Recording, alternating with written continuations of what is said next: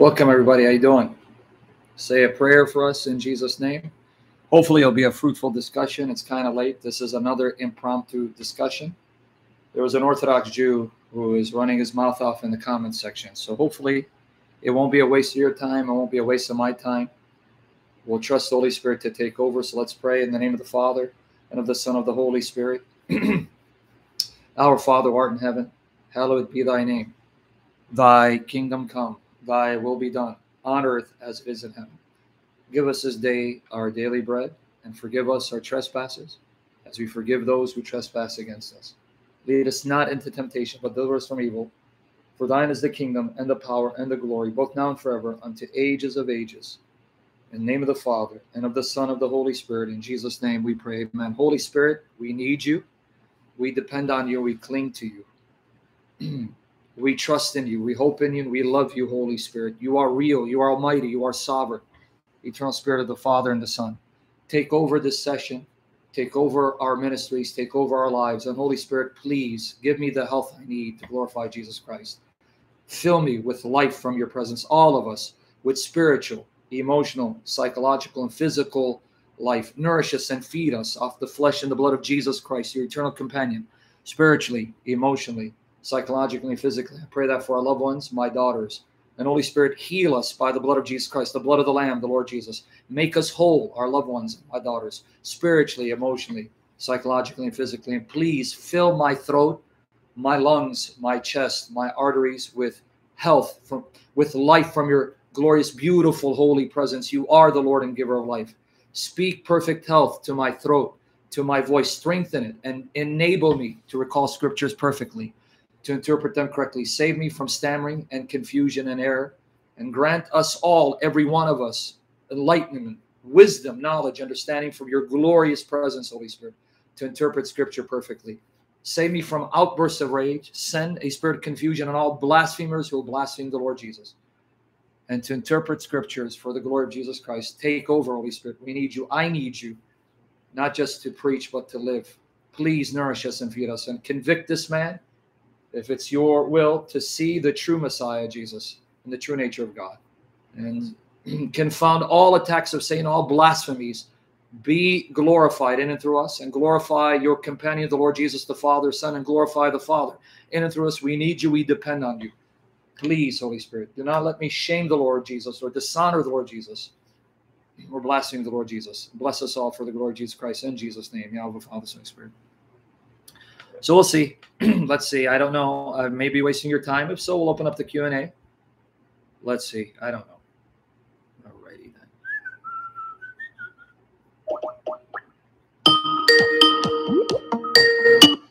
Okay. So you're listening. Can you mute your computer? Oh, sorry. Just a second.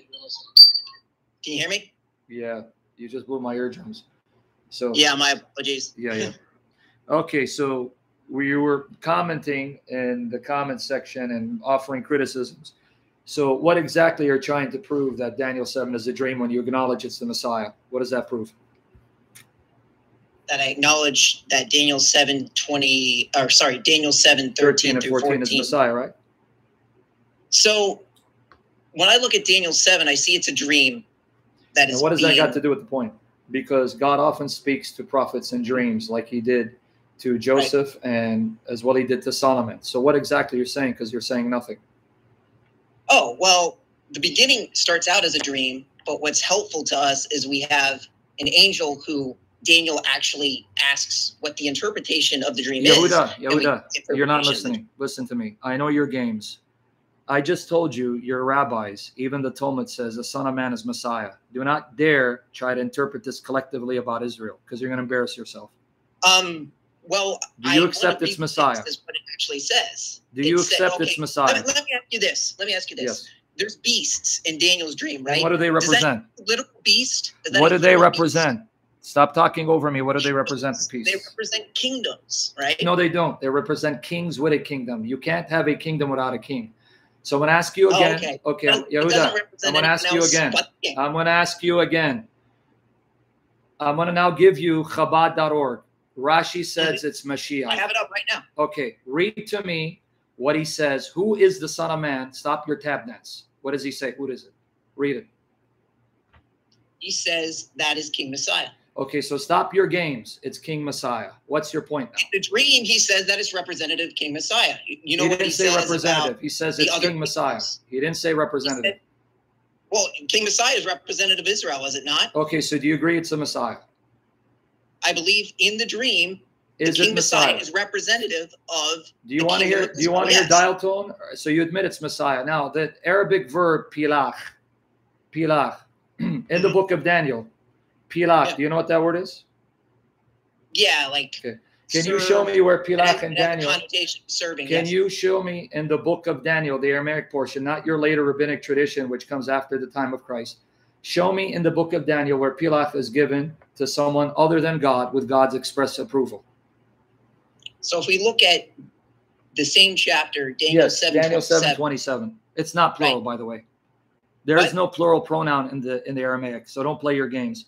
And why is it saying that the kingdom? It says the kingdom and dominion. The kingdom, right? By the way, in the dream, right? Yeah. Who is given the kingdom in the dream? Why don't you go on and see what the word for Most High is? What's the word for Most High? Who is given the kingdom in the dream? I ask you a question. Okay. Who is given the kingdom in the dream? The saints of the people of the saints of the Most High. But that's not what I asked you. In the dream, it's given. Are to you Messiah. talking over me? Or are you going to listen for the answer? I know you're excited. Incorrect. It's not. Okay, what's the word Most High? What's the word Most High in Daniel 7:27? What's the word? Your mistake, but anyways, Daniel what's the word Most High? So I can bury your rabbis with you in Daniel 7:27. What's the word? Elyonin. Okay, is that singular or plural? That is plural. Okay, now secondly, the word pilach. In that verse, who is it being given to? It's given to the people of the Most. No, it's not. You're lying through your teeth. You're lying through your teeth. It doesn't say the people. It says it's given to the people of the High Holy. No, it's not. It says that the kings will serve and obey. The pronoun is not in the Aramaic. It must be supplied. The nearest antecedent is Elyonin. Who are you lying to? Who am I lying to? We can look at verse 18, and it says it's given to them. It says the no, pilach is not given to the saints. Show me, read 18. Read 18 and show me where pilach is given to them. Read it. It says they will receive the kingdom. It says I didn't ask you that. I know you're pretending to be listening. Show me where pilach, that was my question. Where does pilach, where is that given to anyone other than the true God in Daniel? Pilach, I didn't ask you the kingdom. In that particular pasuk, in that particular verse, it doesn't say that. Okay. So in Daniel 7:27, Daniel 7:27, pilach is given to who? Pilach is given to the high holy ones, the people of the Most High. High holy ones. Can you show me where Elyonin is used of the people as opposed to the true God? Read verse 25. Read verse 25. Elyonin, right. Okay. Read verse 25. Read it out loud for us. Verse 25, it says, he will speak words against the Most High, and he will oppress the high holy ones, and he will think to change the times of the law. When you say, hold on, wait. When you keep saying high holy ones, why are you translating it high holy ones? When in the context, the Elyonin is synonymous with the Most High, just mentioned earlier in the same verse. Elyonin is plural. Yeah. So Elohim is plural. What does that mean? It can mean Ilahin is plural in Daniel 3:25. What does that mean? It can mean false gods. Elohim can actually mean false gods. But it's used of the true God in Genesis 1:1. Are you going to say now gods? It can be. It's similar. It's very similar. So let's come back to the issue again because you're wasting my time. Why contextually are you rendering Elyonin as a reference to the people of the saints of the Most High? Sam, that's a perfect example. It's used in a similar way. It can be used. Let's try this again, Yehuda. I know talking over me. Yehuda, you're going to hear dial tone. Yehuda, I know you think you're answering me. Listen better because I'm going to embarrass you. Let's try this again. In Daniel 7:25, Elyonin is used synonymously with the singular form of the Most High in verse 25. The referent doesn't change. So why are you now trying to translate it as a plural in order to connect it with the people of the saints of the Most High when nowhere in Daniel 7 is that word used of them unless you assume and beg the question? Why would we not interpret? Okay, so let's Very go back easy to because let's go to pelach, right? Yes. In the previous video, right? Pelach, this is the verb that you were saying. Yeah, show me where it's used for people other than the true God in Daniel. Right, okay, fine. But you used in the previous video, when that one I was listening to, what you did I said use? that, right? You said that oved or avod, that is used in the Hebrew equivalent of that word, correct? No, I didn't say that. No, you're twisting my words. You're lying through your teeth. I never said avod. Hey, well, I never said avod. Let me make my point because you lied through your teeth like your rabbi do. You used it as avod. I never said avod is used. Yehuda, I'm going to hang up on you. Don't talk over me. Listen, you little demon. I didn't say avod is used interchangeably for pilach. You're lying. I didn't say that. I'm not lying. You were unclear. I did not say that. You okay. can explain yourself. Okay. Well, Now, Dr. go to Brown, Isaiah 54:5 so I can now go to claim. Isaiah 54:5. Stop barking like your rabbis. Go to Isaiah 54:5. Shut your mouth and go there. Okay? Yeah, let's do it. Yeah, go ahead. Read for me now since you like plural. 54:5. Yeah. Read it for me. For your master is your maker, the Lord of hosts is his name, and your redeemer, the Holy One of Israel. Okay, what's the word master in Hebrew? Give me the Hebrew for master. Hebrew for master? Yeah, read it for me. Ki v'alayach asayach Hashem tzvaot shemo. You went too far. Go back. What's the word for master? Okay. V'alayach. Balayach. Okay. Plural or singular? Singular. You know, I'm going to hang up on you for lying through your teeth. It's the plural of Baal, you liar. Oh, sorry. My apologies. Okay. Yes. All right. So is it plural or singular? Yes, we'll say it's plural. I think it's okay. feminine. And what's the word maker? Is it plural or singular? You said it. Ataie. I think it's feminine plural, yeah. Okay, so now since you were into the plural and you translate as highest ones in Daniel 7:27, I want you to now consistently translate them as plurals. What translate as plurals? What do you get? Sorry? Since you took Elyonin and you translated as a numerical plural, highest ones, to try to connect them to people of the saints of the Most High, now I'm going to have you translate those words as numerical plurals. Translate them as plurals. Translate them as plural. So you're saying you want me to say that translate the word for Baal and Asa as numerical plurals because you just admit they're plurals. Now translate them in English as plurals. Honestly, dude, like when it comes to our understanding of the... Are you going to translate or are you going to preach a sermon? Look, I'm not going to say I'm an expert in Hebrew at this point. So why did you come to my comment section and run off your mouth when you're not qualified? I am qualified, and I'll tell you why. Okay, because can you then translate? I don't want to hear a sermon. I care about God's explicit commands to Israel. Can you translate?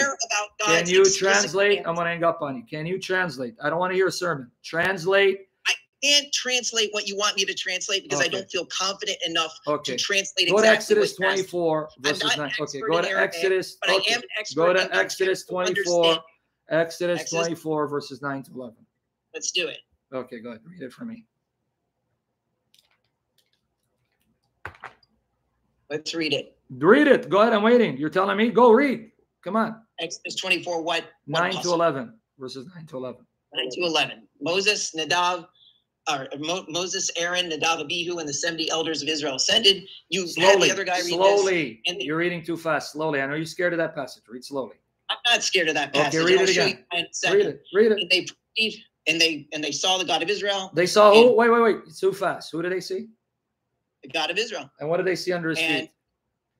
And beneath his feet were like the forming of a sapphire brick, like the appearance of the heavens for clarity. Keep reading. 11. And upon the nobles of the children of Israel, he did not lay his hand, and they perceived God, and they ate and drank. Now, the Hebrew word for perceived, your translation is perceived, it also means see, which corresponds to the fact they saw the God of Israel. So who did they exactly see? Well, you had... Forget me. Who did they exactly said? Forget me. I want you to go with the text. Look, like you said, we have to look at the totality of Scripture. Okay. My answer to you is sure? the same answer.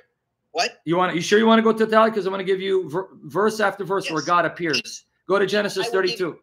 Go to Genesis 32. Listen. I get my turn to show you passages as well. If you go to Genesis 32, 24 to 30. So far, you've been directing every single passage here. I think I should have an opportunity. I know to you're show scared. You Go to Genesis 32, 24 to 30. I know you're scared. It's okay. It's okay. I'll be gentle on you. An argument. You asked me how. I want to ask you a fourth time. Go to Genesis 32, 24, 30, because you said, let's look at the totality scripture. I'm going to give you the totality scripture where God appears as a man. Am I allowed to show you the context of? Okay, so are you going to answer Exodus 24, or are you going to keep preaching? Who did they see? Show you it.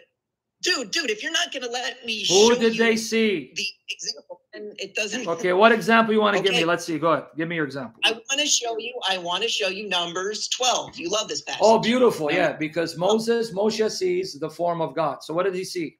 Oh, yes. It's very interesting. So what did he see? What did he see? It says he experienced Tamuna Tashem. Okay, so experience or saw? Why you say experience? He saw, right? Well, here's something interesting about this, Sam. Guess what word is not present in Exodus chapter 24 when it speaks of, Guess 23. What word is? His feet and pavement under his feet. Wow. Yes. So does your God have feet? Wait. Does your God have feet? Then does he ride a pavement? Yes or no? Right. Oh, just a second. So let's start at verse. Let's try this again. In the text you read, Yehuda. Okay, you're manifesting. I'm going to hang up on you. I'm going to hang up on you. Let's try it again. In Exodus 24, does your God have feet? Shut up and go back to your bastard rabbis, you dumb bastard. Stupid. Waste of time. There you go. There you go, guys. There you go. Okay, folks, we got a free night. This guy is the one who's going to put me in my place. All right. So, guys, Skype is open. Do you want me to do a live Q&A? Call me. This is your time. Yeah. And these are guys I want to debate.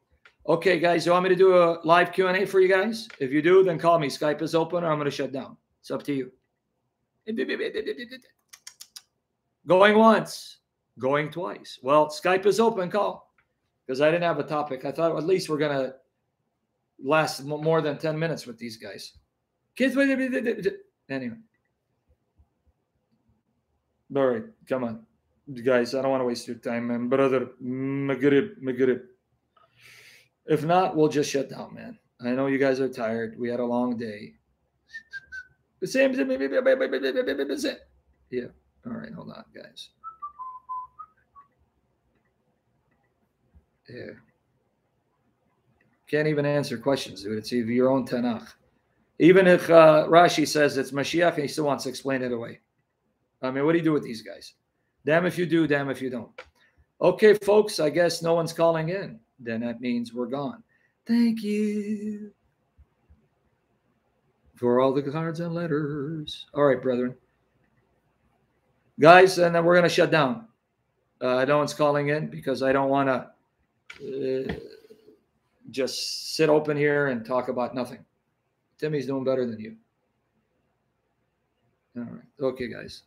Lord willing, maybe we'll do something tomorrow. This was a waste of time. I'll just delete it. Take care, guys. No one's calling in, so I'll see you guys. Oh, wow. Beat me too. Man, I was about to hang up too. What's up? What's up? What's going on?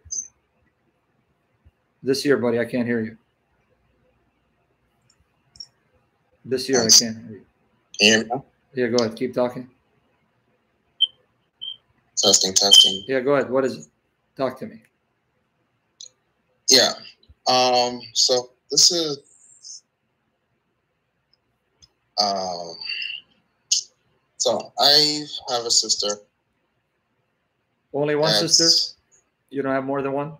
Two. Okay, so what about your sister? Go ahead. I'm not interested, by the way. Don't try to fix me up. Hold on, I'm sorry. I'm gonna get mute. There you go. This year, buddy. Okay, so she has unfortunately fallen from the faith. We got that noise in the background. Gee, you got that alarm. Do you want to change that alarm, man? I'll pay you for it. But anyway, I got like 10 of them, so that's gonna okay. Yeah, you're gonna be killing us. So she fell away from the faith. Why? And that's the thing where this is getting complicated because it's gonna get to a little spiritual. So she has been experiencing in the past Spiritual attacks. Okay, so why would she fall away from the faith from spiritual attacks? I don't get it. Is because she felt like calling the name of Jesus wasn't helping her.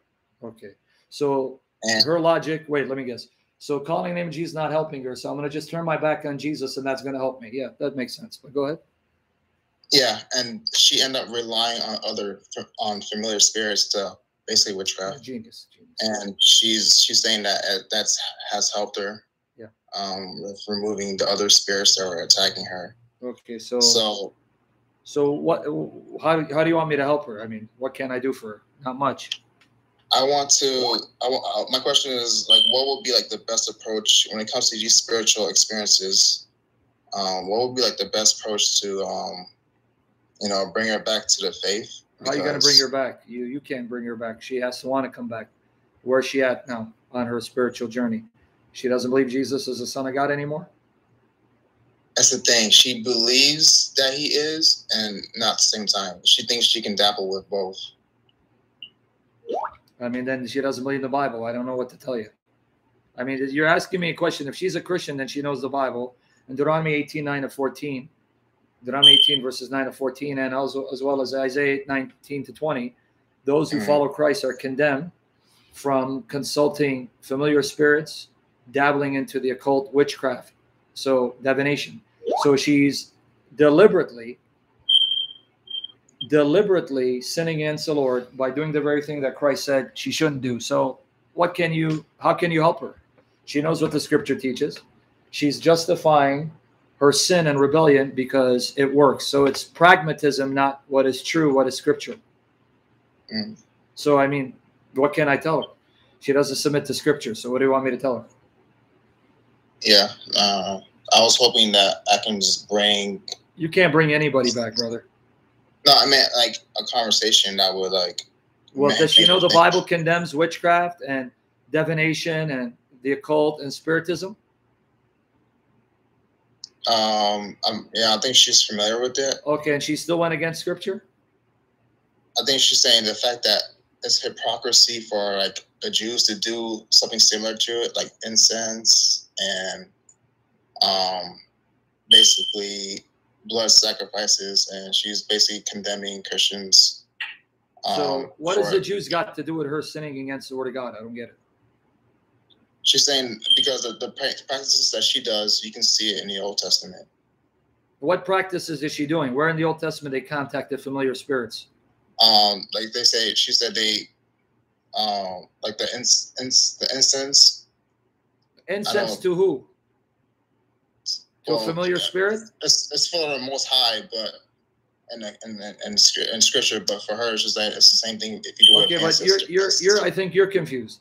You're telling me she's contacting familiar spirits, but now you're telling me she's burning incense to God. That's not the same. What is she doing? No, I'm saying the Jews in context in the Torah, they did it to God, but to her, she's saying it's no What is different. she doing? Doing it with her ancestors. She's burning incense to ancestors? Yes. And can she show me where the Jews did it in the Old Testament for ancestors as opposed to God? Pretty sure she can. Okay, so in other words, she's a Jezebel who wants to justify her sin and perversion and will twist scripture to do so, because the same Old Testament that she's appealing to, where the Jews burn incense, they burn incense to God, no one else. The same Old Testament that condemned any Jew who would contact spirits, who would channel spirits, who engage in sorcery and witchcraft. So she selectively cites those parts of the Bible that justify her wicked, satanic lusts and passions. Yeah. So then how do you help someone that's going to pervert the Bible? She's going to learn the hard way. Watch what's going to happen to her. She's going to get demonized, and her life is going to be hell on earth. She's going to be an emotional, spiritual wreck, because God is now going to allow the demons to torment her and destroy her and her pride and make her grovel before the feet of Jesus. That's what's going to happen. Because the demons... She's experiencing that now. She's what? She's experiencing that. Oh, yeah, it's going to get worse. Oh, yeah. Because the demons will be very friendly and will appease you and tickle your ears and give you what you want in order to ensnare you. Once they ensnare you, then the facade, the mask is removed, and then their true nature comes to the forefront, and then they torture you and torment you. That's what's going to happen to her. And you said it's already happening. And that's what she's going to get, because she's defying God, perverting scripture, making God bow down to her will, thinking she knows more than God, and doesn't trust God to know what's best for her. So she's going to suffer. There's not much you can do for her, but pray that the Lord will use this chastening to bring her back. Right? Oh yeah, that's I can read your mind. See, I can't hear you. You there? You guys not here? What happened? I'm here. So what happened? You went silent. I'm sorry. Oh, I'm sorry, brother. I didn't know you were crying. I was looking at the comment section. Is she your sister, or she's a sister in faith? My sister. Oh, man. Well, just pray for her, brother. I'm sorry. Now I see why it's getting emotional. Sorry about that, brother. When you said sister, I thought you meant, a sister in the Lord. What you need to do, you need to just pray and fast for her, but you can't convince her otherwise. She's already made up her mind, which is why she's perverting scripture to justify what she's doing, right? Yeah. So you can't reason with her. All you need to do is pray now. Cry out to the Lord Jesus. You got to pray and fast for her, not reason with her. She's beyond reason. Pray and fast that the Holy Spirit, in his mercy, will not allow her to stray so far, but let her suffer the consequences of her sin to break her and to bring her back to the feet of Jesus. So that's what you need to do, brother. Your reasoning with her is not going to work. No matter what you quote, she's going to justify what she's doing. She's going to twist the words of scripture. She's going to misinterpret it because she's happy in her sin. Right? Yeah. To her, it's pragmatism. What works? In other words, the mentality is the end justifies the means. If it's going to get me results, I don't care what it is. If it's going to help me accomplish my goal, I'll do anything. Not realizing that Satan will give you what you want in the beginning to ensnare you, only to destroy you and make your life a living hell. And that's what's happening. Yeah. Okay? But what you can do, you can get people to pray and fast for her, because the Almighty Holy Spirit, he's almighty over creation, not Satan or evil spirits. So you need to be praying for and fasting for her. That's all you can do. That through this experience, she'll be broken and driven to the feet of Jesus. Amen. Right? That's all you can do, brother. You can't do much. So I wish I could tell you you can do more, but you can't, because she's already justifying what she's doing by perverting the Hebrew scriptures. So she's not interested in submitting to what the Bible says. Is not interested in doing what God says. She's interested in justifying what she does, even if it means twisting the Bible. You can't deal with it. You can't deal with that person. I know from personal experience. You can't deal with and I don't mean to disrespect when I say Jezebel. May God save her from that, because it evoked my own personal experience where my ex-wife, who's a Jezebel, she would justify committing adultery by saying, well, that man is more Jesus to me because he laughs at my jokes and he loves to spend time with me, unlike Sam.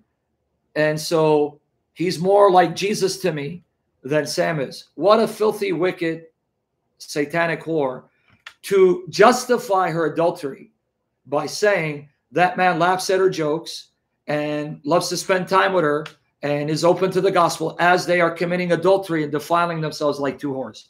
See, that's a sick Jezebel who deserves the discipline of God. You see my point? Yeah. So you can't reason with a person that's at that level. You see my point?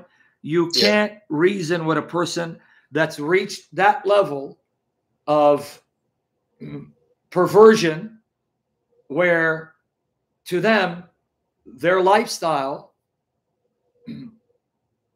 is more important than doing what is right in the sight of God.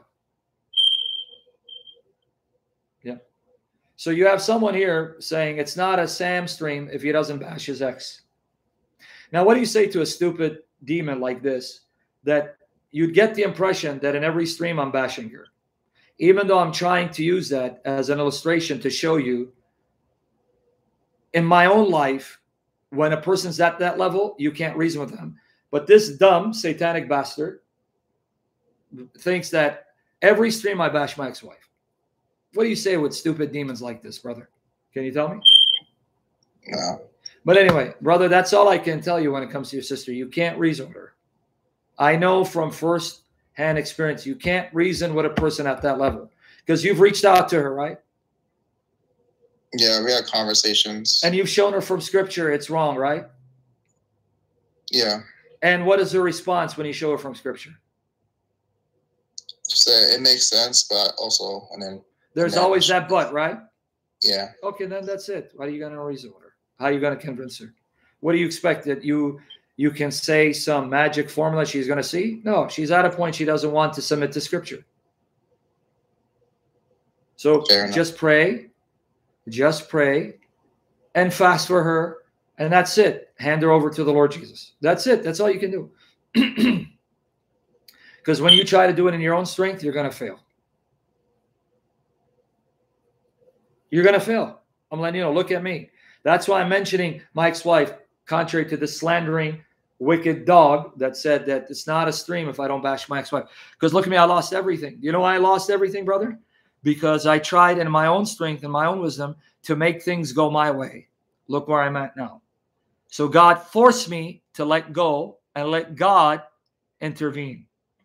So you're going to have to let go and let God intervene in her life because she's not at a point where she can be reasoned with scripturally.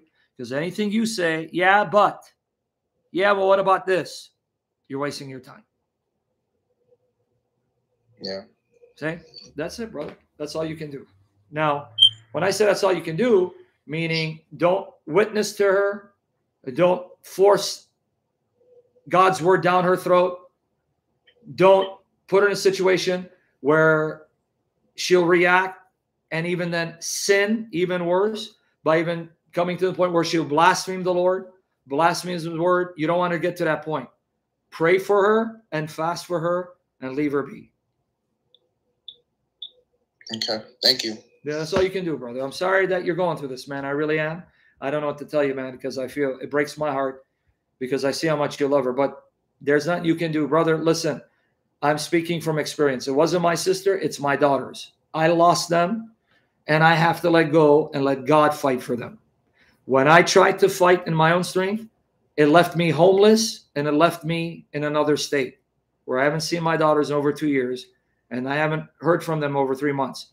See, when we try to do it in our own strength and not let go and trust God, who's almighty to save, then we're going to suffer.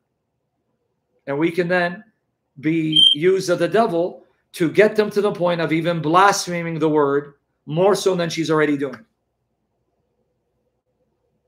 Let it go, man. Let it go. Pray and fast because Jesus is almighty. He is already wherever she's at. You can't go to all the places she will go. You're not omnipresent. You're not omniscient. Wherever she is, Jesus is already there watching. Right? Psalm 139, verses 7 to 12. Where can I flee from your spirit? Where can I go from your presence? Where can I flee from your spirit? If I ascend to the heavens, you are there. If I make my bed in Sheol, you're there. Even the darkness is light to you. Wherever she goes, God is already there watching. She can't escape God's presence and knowledge. She can't escape God's loving preservation of her life because we live because he preserves us. She breathes and moves because her life is in the hands of the triune God. And because her life is in his hands, the hands of the Lord Jesus, the hands of the Father and the Spirit, there's nowhere she can go to escape his presence. Trust him to watch over her and trust him to allow what must be done to break her and bring her back to the feet of Christ. Amen. That's all you can do, man. You can't do a better job than Jesus, right? Amen. All right, brother. I'm sorry. But if you have another question on something much more lighter than your situation, I'll answer, brother. I'm sorry you're going through this. I really am. But what can you do, man? Some people, they're stubborn. Look at Adam and Eve. Perfect world. Perfect environment. No sin, no death, no misery. and still they were not satisfied, and still God wasn't good enough, and still God's command wasn't what they wanted. They wanted more, because the eye of man is never satisfied. And look at what their lack of trust in God, their not being content with God's will for their life, resulted in this pain and misery that we see all around us. And they were living in a perfect environment. The world was perfect. Food was perfect. Perfect, lush garden. They could eat of any tree.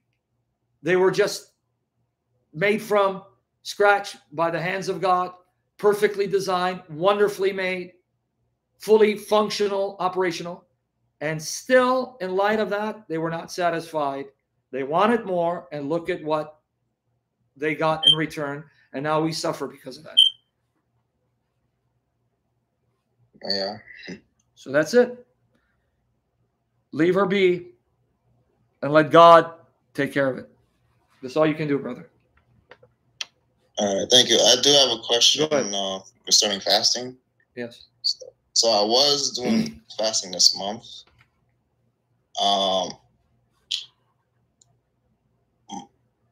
My struggle right now is me trying to do food fasting. Right now, I'm doing social media fast as well. Yeah, as, that's good, but you got to do it the biblical way. You got to fast from food.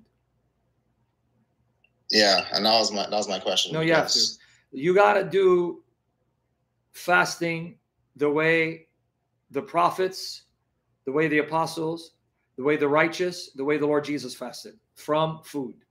Yeah, fast from social media. That's your sacrificing. A fast is a sacrifice. So you sacrifice money, you sacrifice things that you know occupy your time, which is not really a sacrifice. It's your duty to make most of your time and use your time wisely for the glory of Christ. So sacrificing from social media, sure, that's a fast, especially when it's becoming addictive and it's hindering you from serving the Lord or spending time with the Lord or loving on the Lord the way you should. It's like a relationship. The more you spend time doing things other than spending quality time, let's say, with your family, then what that's going to do, it's going to put a wedge between you and your family, especially if you're married. You're not going to get away with it. If you spend most of your time on social media and you're married, you're going to end up divorced, or you're going to have a wife cheating on you.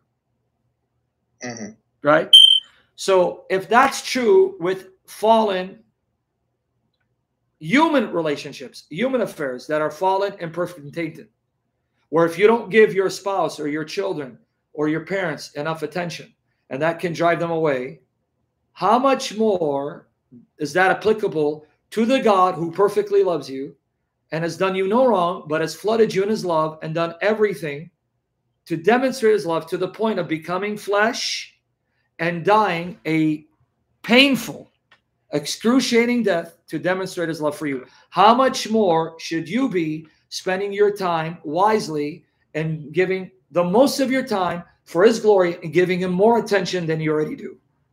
So wonderful, you're fasting from social media, especially when it's hindering you from being as devoted to the Lord as you should be, as we all should be. We don't give Jesus enough of our attention, enough of our time. We don't love him enough. We don't pray to him enough. We don't worship him enough. We don't spend enough time in his word. And we don't serve people by our deeds enough as an expression of our true love for him, that we're not lip service. So amen, you're doing that. But biblical fasting is sacrificing food. Why? Because when you sacrifice food, you are exercising control over your passions and appetites. Instead of your appetites controlling you, you, by the strength supplied by the Spirit, are controlling your appetites. And the more you can do it, the more you can overcome your sinful lust and your flesh, instead of your flesh overcoming you. Can I get into why I'm struggling with the food part? Of course, because your appetites control you. That's my point.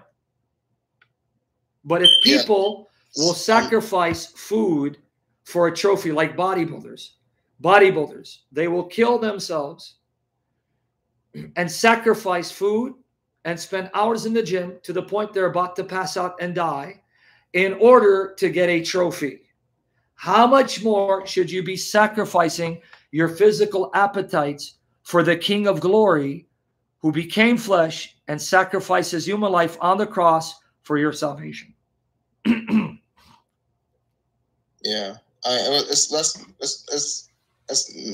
of my appetite and more my body weight. And I'm a very small person. You're small. You don't look small, man. You look like a hefty brother to me, man. Really? Yeah, you look like you thick bone. How much you weigh, sucker? 150. And what's your height? I'm 6 foot. Yeah, so yeah, for your height, 150, yeah, you are a little on the lean side. But that doesn't matter. In other words, by fasting, you're not going to starve and die, right? Mm-hmm. So don't use that as an excuse not to fast because, you know what, because of my weight. My friend, you've been $150 how many years? Almost all my life. Okay, so what does you being $150 have to do with hindering you from fasting? Whether you fast or not, you're $150, my friend. Yeah. And I don't expect you to fast. I don't That's expect you to fast for 40 days where you become only $100, right? We're talking about fasting for a period of time, but unless you want to try to do it 40 days, hey, people have done it by the power of the Holy Spirit, the same Spirit indwelling them that worked in perfect union with Christ. We're talking about taking a few days out of the week to fast. Maybe fast on a Wednesday and then fast on a Friday, like the early church did. The early church would fast Wednesday and Friday, right? That was their practice. So you fast Wednesday and Friday. From evening to evening, I'm not going to eat. I'm just going to drink fluids. And I'm doing that as an act of worship. And with the hopes that the more I resist the flesh, the more I've overcome the flesh, the more I yield to the Spirit. So the more I'm in union with the Spirit, the more I'll be able to live a life pleasing to the Lord and pray prayers that are in line with the will of God. Because it's the Holy Spirit that teaches you how to pray, what to pray for, and when to pray.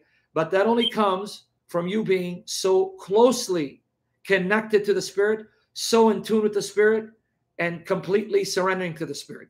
The more you do that, the more you'll be able to then discern the Spirit's voice and leading what to do, what not to do, and how to do it.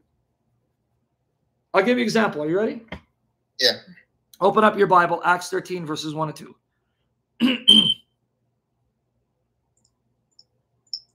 I hope I'm not putting you guys to sleep with answering this young man's question. Acts 13, verses 1 and 2. Watch. When did the Holy Spirit show up?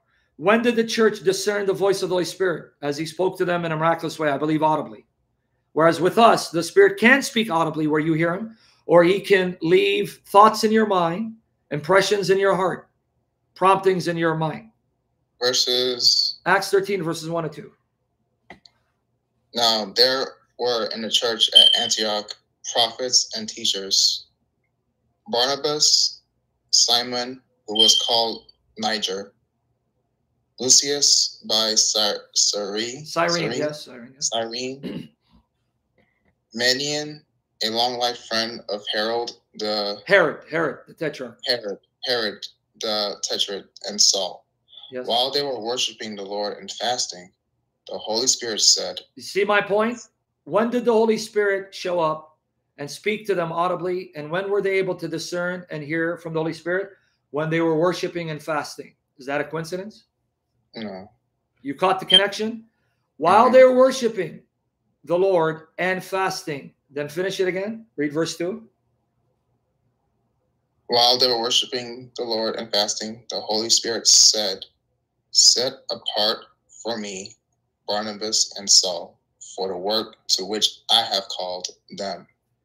Then after fasting. Now before that was verse 2. We'll get to 3 and 4 in a minute. Did you catch the connection?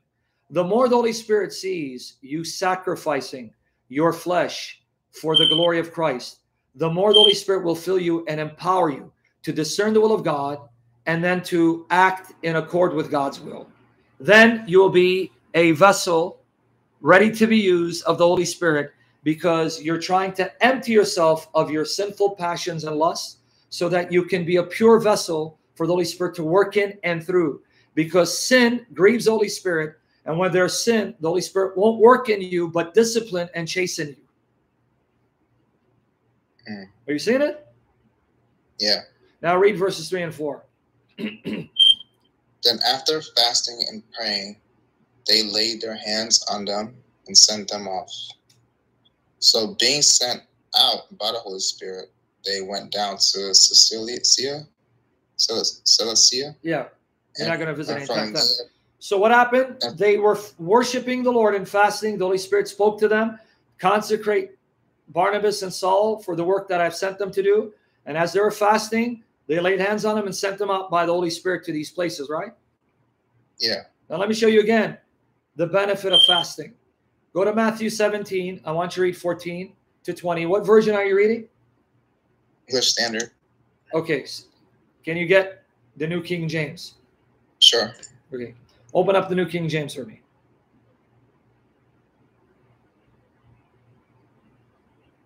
Guys, I hope this is benefiting you guys, honestly. I'm only doing this to serve you. And if it's going to bless all of you, this brother and all of you, then I'll do it for the glory of Jesus, trusting the Holy Spirit to fill me to bless you. If not, I'll shut down. I don't want to torture you guys. Okay, Matthew 17, 14 to 20. And when they had come to the multitude, a man came to him, kneeling down to him and saying, Lord, have mercy on my son, for he is an epileptic. He's an epileptic. He's like Muhammad. He's epileptic and suffers severely, for he often falls into the fire and often into the water. So I brought him to your disciples, but they could not cure him. Guys, you got to bear with the alarm. It's not me. It's in his house. This is how it is. The alarm is going to sound off. Bear with it, because I guess if he could close the door, he would. But unless I don't know how you sleep at night, but man, go ahead. Oh, you mean you could close the door? We didn't have to hear it? You left the door open? I mean, I have one in my room too, but let's hope that's not as loud. Okay, go ahead. All right, keep reading. Verse 17. Then Jesus answered and said, O faithful and perverse generation, how long shall I be with you? How long shall I bear with you? Bring him here to me. And Jesus rebuked the demon, and it came out of him, and the child was cured from that very hour. Now, all the way to 20, because you're going to see Jesus' answer in 21, but read all the way to 20. Let's skip 19 or no, all the way to 20, sir. Don't you skip, man. The disciples came to Jesus privately and said, Why could we not cast it out? Yeah. So Jesus said to him, because of your unbelief, for sure, I say to you, if you have faith as a mustard seed, you will say to this mountain, move from here to there. Okay, now, when you finish 20, notice what Jesus says. How are you able to cast out powerful demons from people? Why did I say pray and fast for your sister? Because according to the Lord, not all evil spirits are equal. Some evil spirits are more powerful, more wicked than others. And the most powerful evil being is Satan among them. And I'm going to show you that from Scripture. And I want everyone to give me their attention for the glory of Christ and focus. Focus. Ask the Holy Spirit to help you understand and guide me to speak truth without error. In the kingdom of darkness, there are some evil spirits more wicked, more nasty, more vile, more powerful than others. And the most powerful among them is Satan, which is why he can rule over them. Okay. Depending on the evil spirit that you come up against, just merely praying won't be sufficient. It will involve intense, fervent, effectual prayer and fasting to cast them out. Because now when you get to 20, read all the way to 21. I wish my sister knew that. So move from here to here, and it will move, and nothing will be impossible for you. However, this kind does not go out except by prayer and fasting. You see, how do they come out? Prayer and fasting. You see why I said you need to pray and fast for your sister? You see that? Yeah. So that's my point. The Lord said these come out only through prayer and fasting. You see why I was giving you that advice? Yeah. Okay, so, and it's also found in the Mark in parallel, by the way, Mark 9. So you see, the Lord says, if you want to be powerful in the spirit realm, if you want to be mighty in the spirit realm, mighty against the kingdom of darkness, you cannot defeat them with physical weapons. You don't defeat them with guns and knives. You defeat them with the spiritual weapons that the Holy Spirit has given you, two of which is intense, regular prayer and fasting. That's Matthew 17:21. You see the point? Yeah. And one reason why that is the case, because when you fast, you are warring against your fleshly appetites and you are conquering them. And the more you overcome your sinful appetites, the less authority Satan has against you. This is why this is going to make sense to the Catholics. Catholics, those of you who've listened to Vincent Lambert and Father Ripperger, what do they say is one weapon against being demonized? A good confession. Why? The more unconfessed, unrepentant sin you have in your life, the more authority Satan and evil spirits have over you. Why? Because Satan's authority, Satan's power over your life is sin. The more you sin, the more you come under Satan's dominion. Because Satan's weapon to enslave you, to oppress you, is sin. Unrepentant, unconfessed sin brings about demonic oppression, if not demonic possession.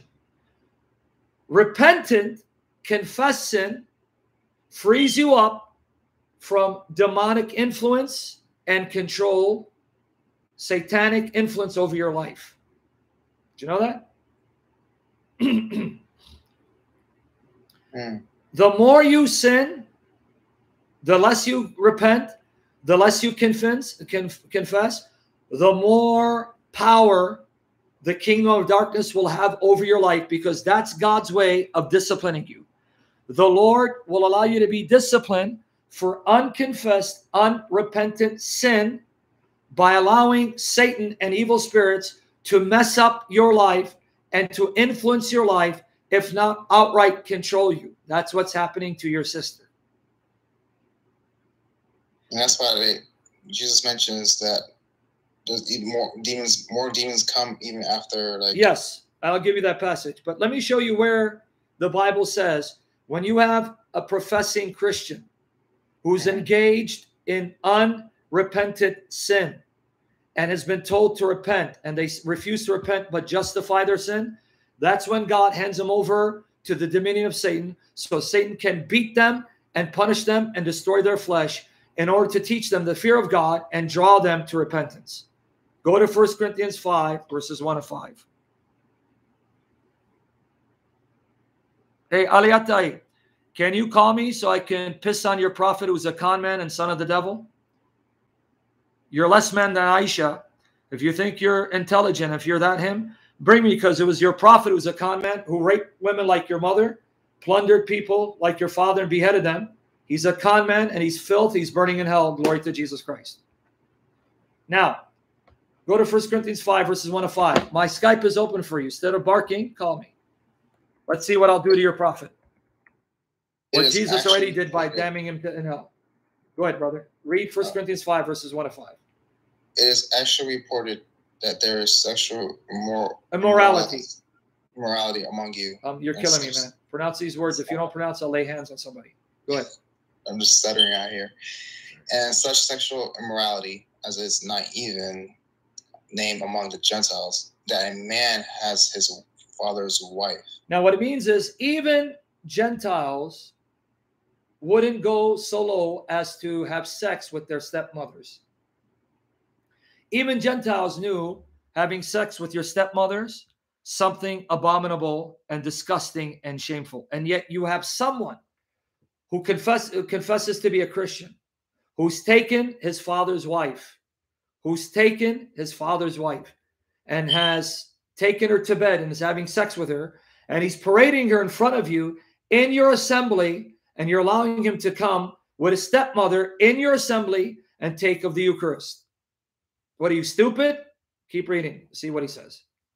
And you are puffed up and have not rather mourned that he who has done this deed might be taken away from among you. For I indeed, as absent in the body, but present in spirit. Now what he means is, let me explain that expression. I'm not there with you physically, but I'm united with you in the spirit. The same Holy Spirit that dwells in you dwells in me. So I'm united to you in this decision by the Spirit, because this decision comes from the Spirit. So if you are united to me by the Spirit, you'll come to the same decision. You understand his point? Mm-hmm. I don't need to be there physically with you to be in agreement with you, because the same Holy Spirit that feeds and nourishes you feeds and nourishes me. And if we're united by the same Spirit, we'll come to the same conclusion. We won't differ regarding this matter. So keep reading. For I indeed, as absent in body, but present in spirit, have already judged, as though I were present, him who has so done this deed. In the name of our Lord Jesus Christ, when you are gathered together along with my spirit, with the power of our Lord Jesus Christ, deliver such a one to Satan for the destruction of the flesh, that his spirit may be saved in the day of the Lord Jesus. You see, when you have unconfessed, unrepentant sin, that's when God allows Satan to come in and discipline you and make your life hell and destroy you, in order for God to get your attention, drive you to your knees, to cry out to Jesus to save you once again. You see the point? That's where your sister is at. Your sister doesn't want to repent, doesn't want to confess. So you have to hand her over to the discipline of the Lord so she can learn to fear the Lord Jesus, and with the hopes that as God allows Satan to mess up her life and destroy her life and make her miserable, that will then drive her to the feet of Jesus, and the Lord will restore her and take her back. What you need to do for her is pray and fast for her. You see how it works? Yeah. Now, where does the Bible say not all evil spirits are equal? Some spirits are more wicked, more vile, more filthy, more murderous, more powerful than others. Go to Matthew 12, 43 to 45.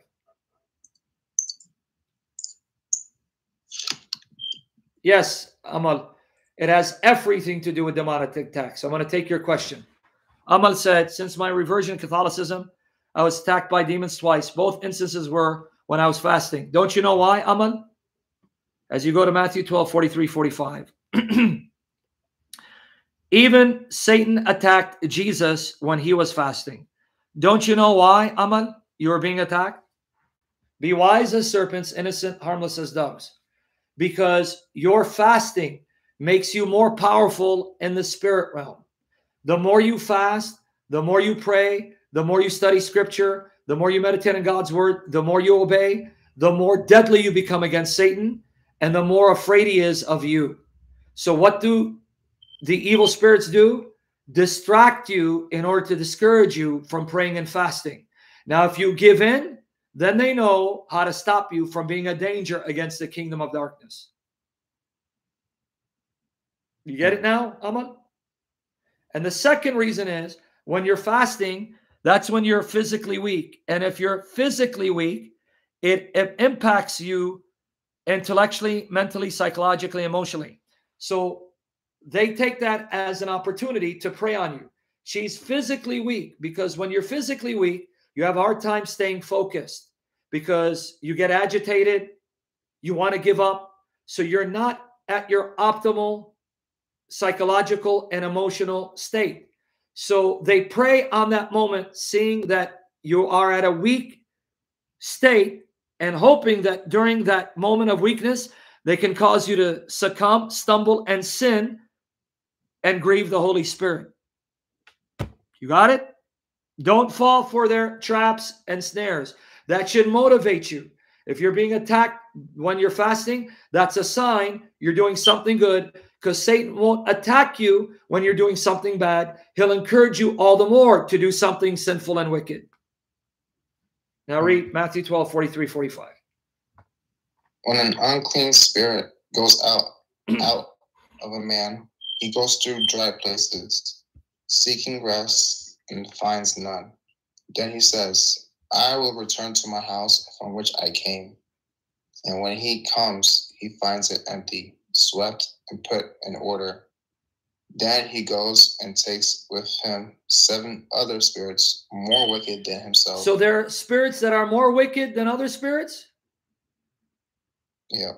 To finish it. So then he takes 7 other spirits more wicked than him. You understand that even in the kingdom of darkness, there are some spirits more wicked, more vile, more evil, more powerful, more filthy, that even other spirits fear them.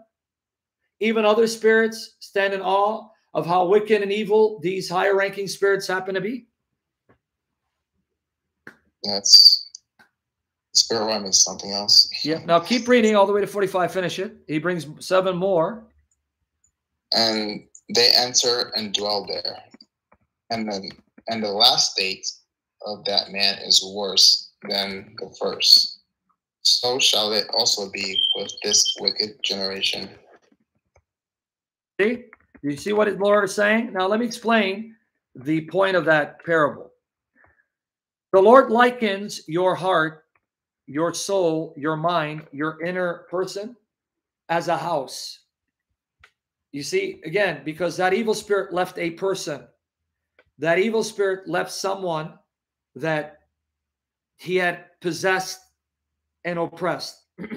So the Lord likens your inner person, your inner man, so to speak, your heart, your mind, your soul, to a house.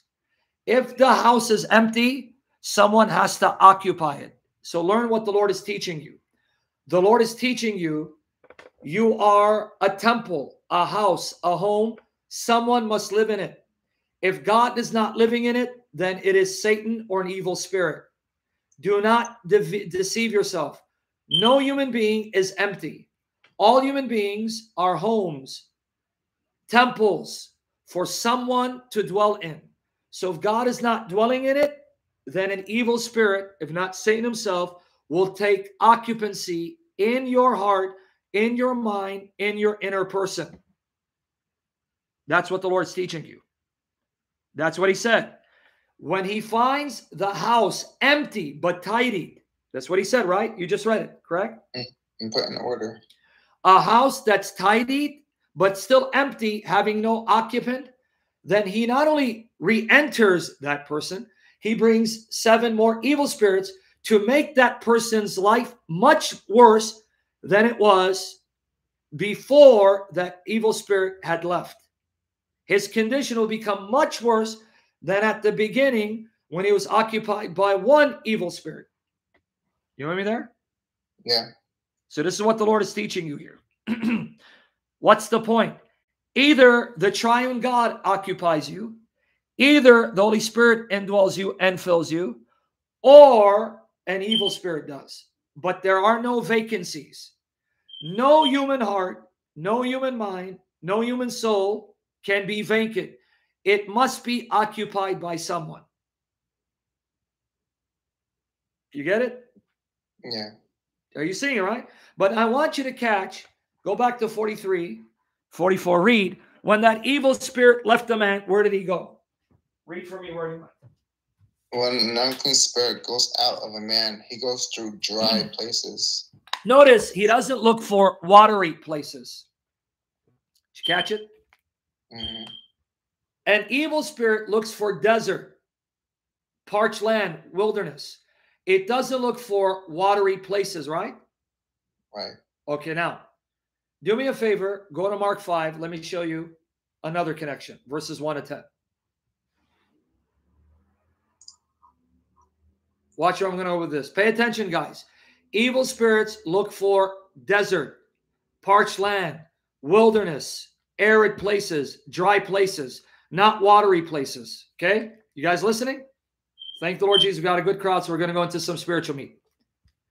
Don't you like it when we go into spiritual issues, spiritual matters, and just dig deep into the scriptures as opposed to just debating? Yeah. Read Mark 5, verses 1 to 10, the demoniacs, legion. Then they came to the other side of the sea, to the country of the Gadarenes or Gerasenes, doesn't matter. You're not going to visit anytime soon. And when he had come out of the boat, immediately there met him out of the tombs a man with an unclean spirit. So he came out of what? Tombs, a graveyard. Pay attention. A demoniac is coming out of the tombs, graveyard. Let's see who's paying attention. Keep going. Wow. I have so many questions on that. Pass that right along. Verse 3, who had his dwelling among the tombs, and no one could bind him, not even with chains, because he had often been bound with shackles and chains. And the chains had been pulled apart by him, and the shackles broken into pieces. Yep. Neither could anyone tame him. And always, night and day, he was in the mountains and in the tombs, crying out and cutting himself with stones. So he was far away in dry, arid places, mountainous regions, and in the tombs, right? Mm-hmm. Okay, keep reading. When he saw Jesus from afar, he ran and worshipped him. And he cried out with a loud voice and said, "What have I to do with you, Jesus, Son of the Most High God? I implore you, by God, that you do not torment me." Yep. All the way to 10. For he said to him, "Come out of the man, unclean spirit." Then he asked him, "What is your name?" And he answered, saying, "My name is Legion, for we are many." Also, he begged him earnestly that he would not be sent out of the country. Now, a large herd of swine was feeding there near the mountains. So all the demons begged him, saying, "Send us to the swine, that we may enter them." Okay, now pause right there. We're going to break it down. Notice demons dwell in tombs, dry, arid places, and occupy unclean animals. Pigs. They would rather indwell swine, which is an unclean animal by Jewish law, than be driven out of that countryside. Now, what's the implication? Why tombs? What do you find in tombs? Dead bodies. Mm-hmm. Why dry, arid places? Because scripture teaches if you are spiritually dead and you don't have the living waters dwelling in you, the Holy Spirit, then you don't belong to Christ. Why do they like dry places? Because a place that's watered represents a heart made alive by the living waters, the Holy Spirit. John 7, 38 to 39. Read it. John 7, 38 to 39.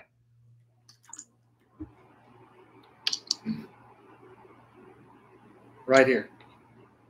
John 7, 38, 39. This tells you where demons dwell and what do they like to occupy. John 7, 38 to 39. 38 to 39? Yep. He who believes in me, as the scriptures has said, out of his heart will flow rivers of living water. Yep. But this he spoke concerning the Spirit, those believing in him will receive. For the Holy Spirit was not yet given, because Jesus has not yet been glorified. Did you catch it? Living waters, the waters of life, the springs of living waters, Holy Spirit. Why do demons like dry places, parched land, arid places? Because that represents soil that's not watered, a heart that's dead and not made alive by the Holy Spirit. Demons occupy spiritually dead people who do not have the living waters of life bubbling within them unto eternal life, who do not have the Holy Spirit. That's what you're supposed to learn from these examples. Evil spirits occupy people who are not born of the Spirit, who are dead in their trespasses, enslaved to sin. Those who are made alive, who are dead are now made alive, who are now born of the Spirit and have the Holy Spirit indwelling them, the spring of the waters of life, they are occupied by God, not by demons, not by evil spirits. Go to Colossians 2, verses 11 and 13.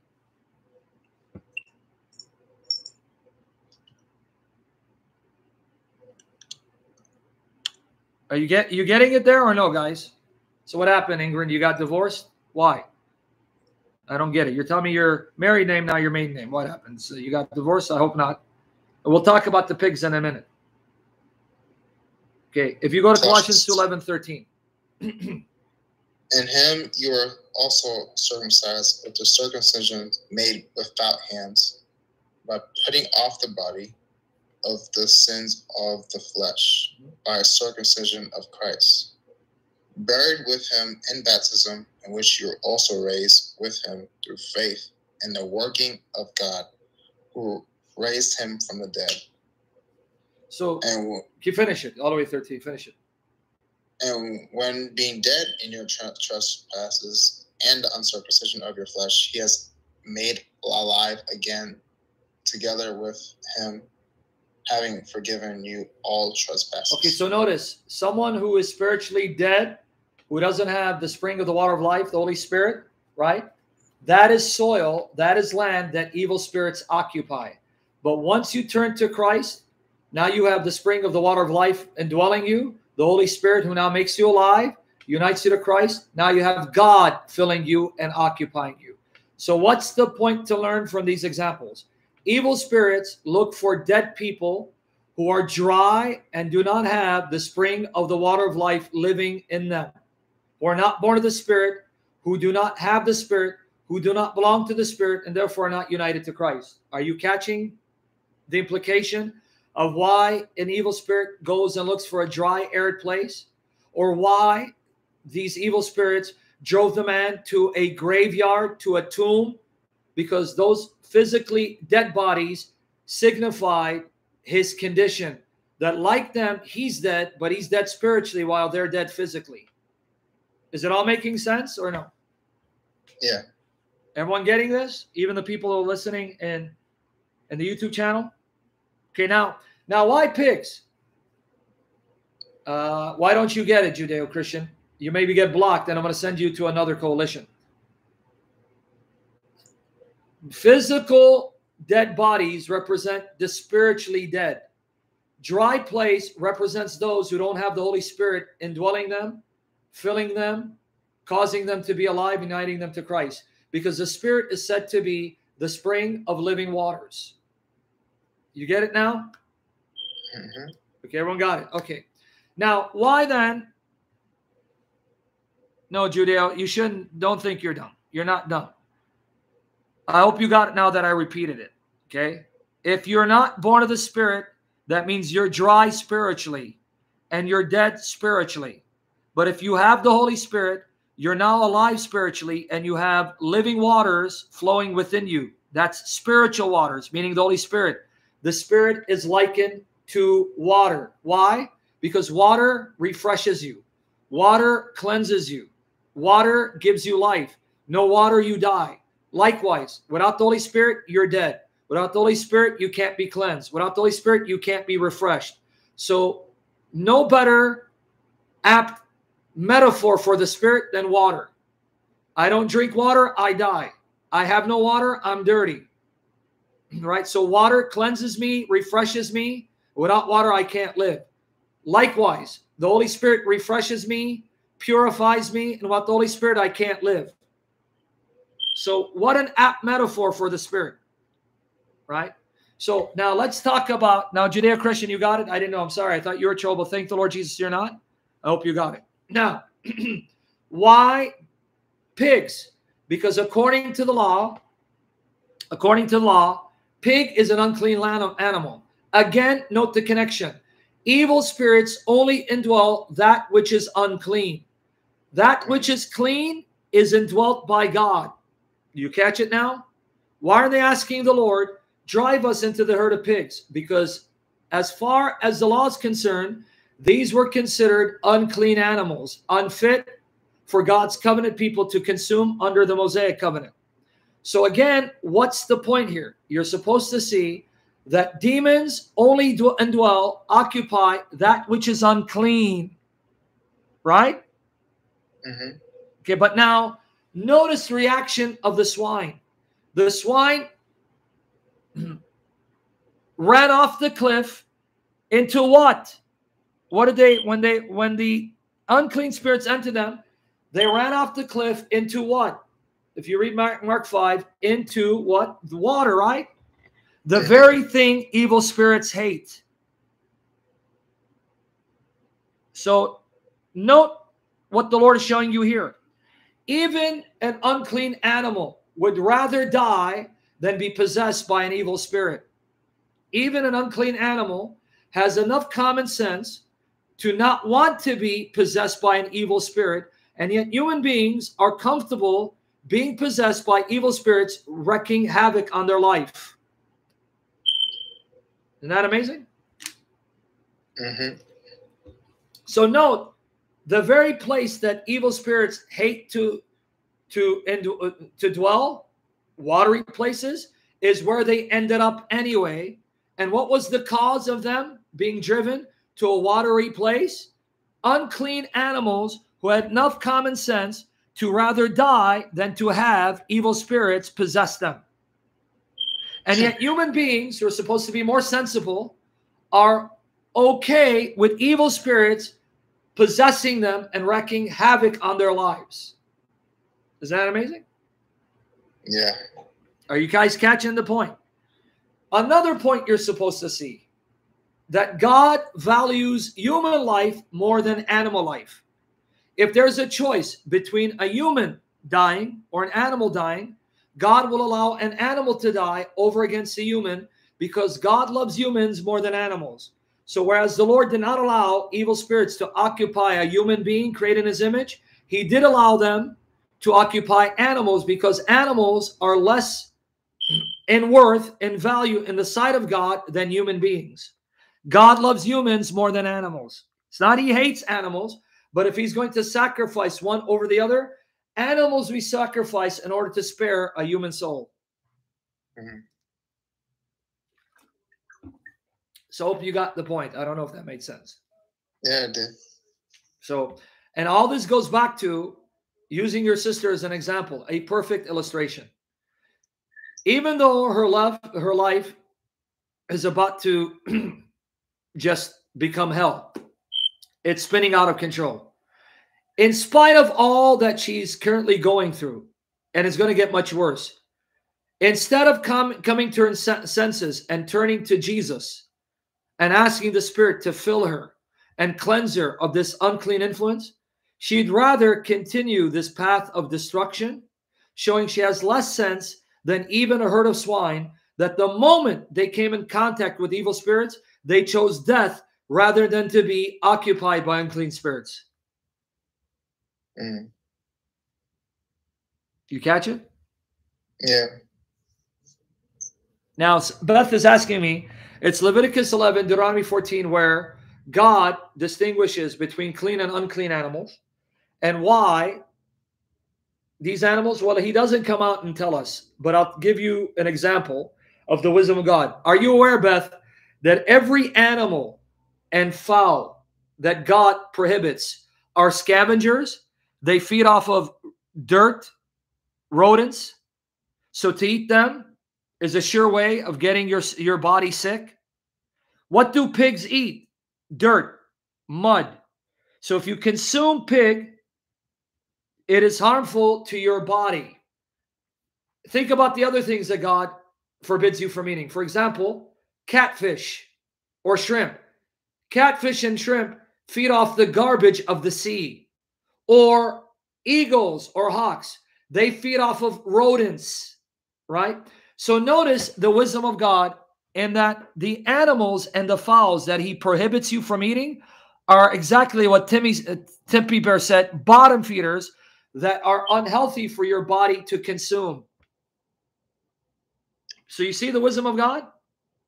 The things that he forbids you from eating are animals that feed off of debris, dirt, garbage. They're bottom feeders. Cockroaches, rodents, hawks, and eagles. And so in other words, you see, sorry, I'm buffering. Hold on. Okay, sorry about that. In other words, you see God's wisdom in that the animals and the fowls that are proscribed, prohibited, are animals and fowls that are actually do irreparable damage to your body physically. So you see God's love and wisdom in prescribing clean animals that will not harm you physically, because God is also concerned not just about your spiritual well-being, but your psychological and physical well-being. He's concerned about all of you, the whole of you. Wants you to be whole and healthy spiritually, psychologically, emotionally, and physically. You see, there was a God. Even fat. God said you cannot eat the fat of the animal. It's forbidden. Go to Leviticus 17, 10 to 14, you'll read. He forbids blood and fat. Fat, you are not to eat the fat of animal. And we know that fat contributes to heart disease. Because as Sal John said, the triune God Yahweh, Yahweh's Father, Son, Holy Spirit, knows what's best for you because he knows his creation better than creatures do. Got it? Even though now, as Christians, we can eat anything, that doesn't mean, though I have the freedom to eat anything, I should eat anything. Right? Moreover, the other reason why, Leviticus chapter 11, Deuteronomy 14, God distinguished between clean and unclean animals, clean and unclean birds. You know why? The New Testament gives you the answer. There's another reason. It goes beyond the physical benefits and health benefits, right? The blessings of eating the diet prescribed by God, the health benefits, the physical benefits and blessings. There's a spiritual, deeper, rich meaning to distinguishing between clean and unclean animals, clean and unclean birds. You guys want to know what it is? It's found in Peter's vision in Acts 10, 9 to 29. I'm not going to read it. We're going to look at key points. Acts 10, 9 to 29. Peter sees a vision where he sees a table spread coming down. He sees it 3 times coming down. Okay?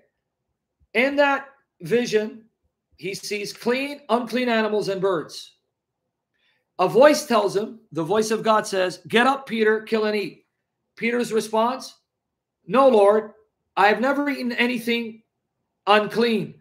The voice says, "Do not call anything common or unclean that God makes clean." He saw that vision 3 times. He didn't understand what it was.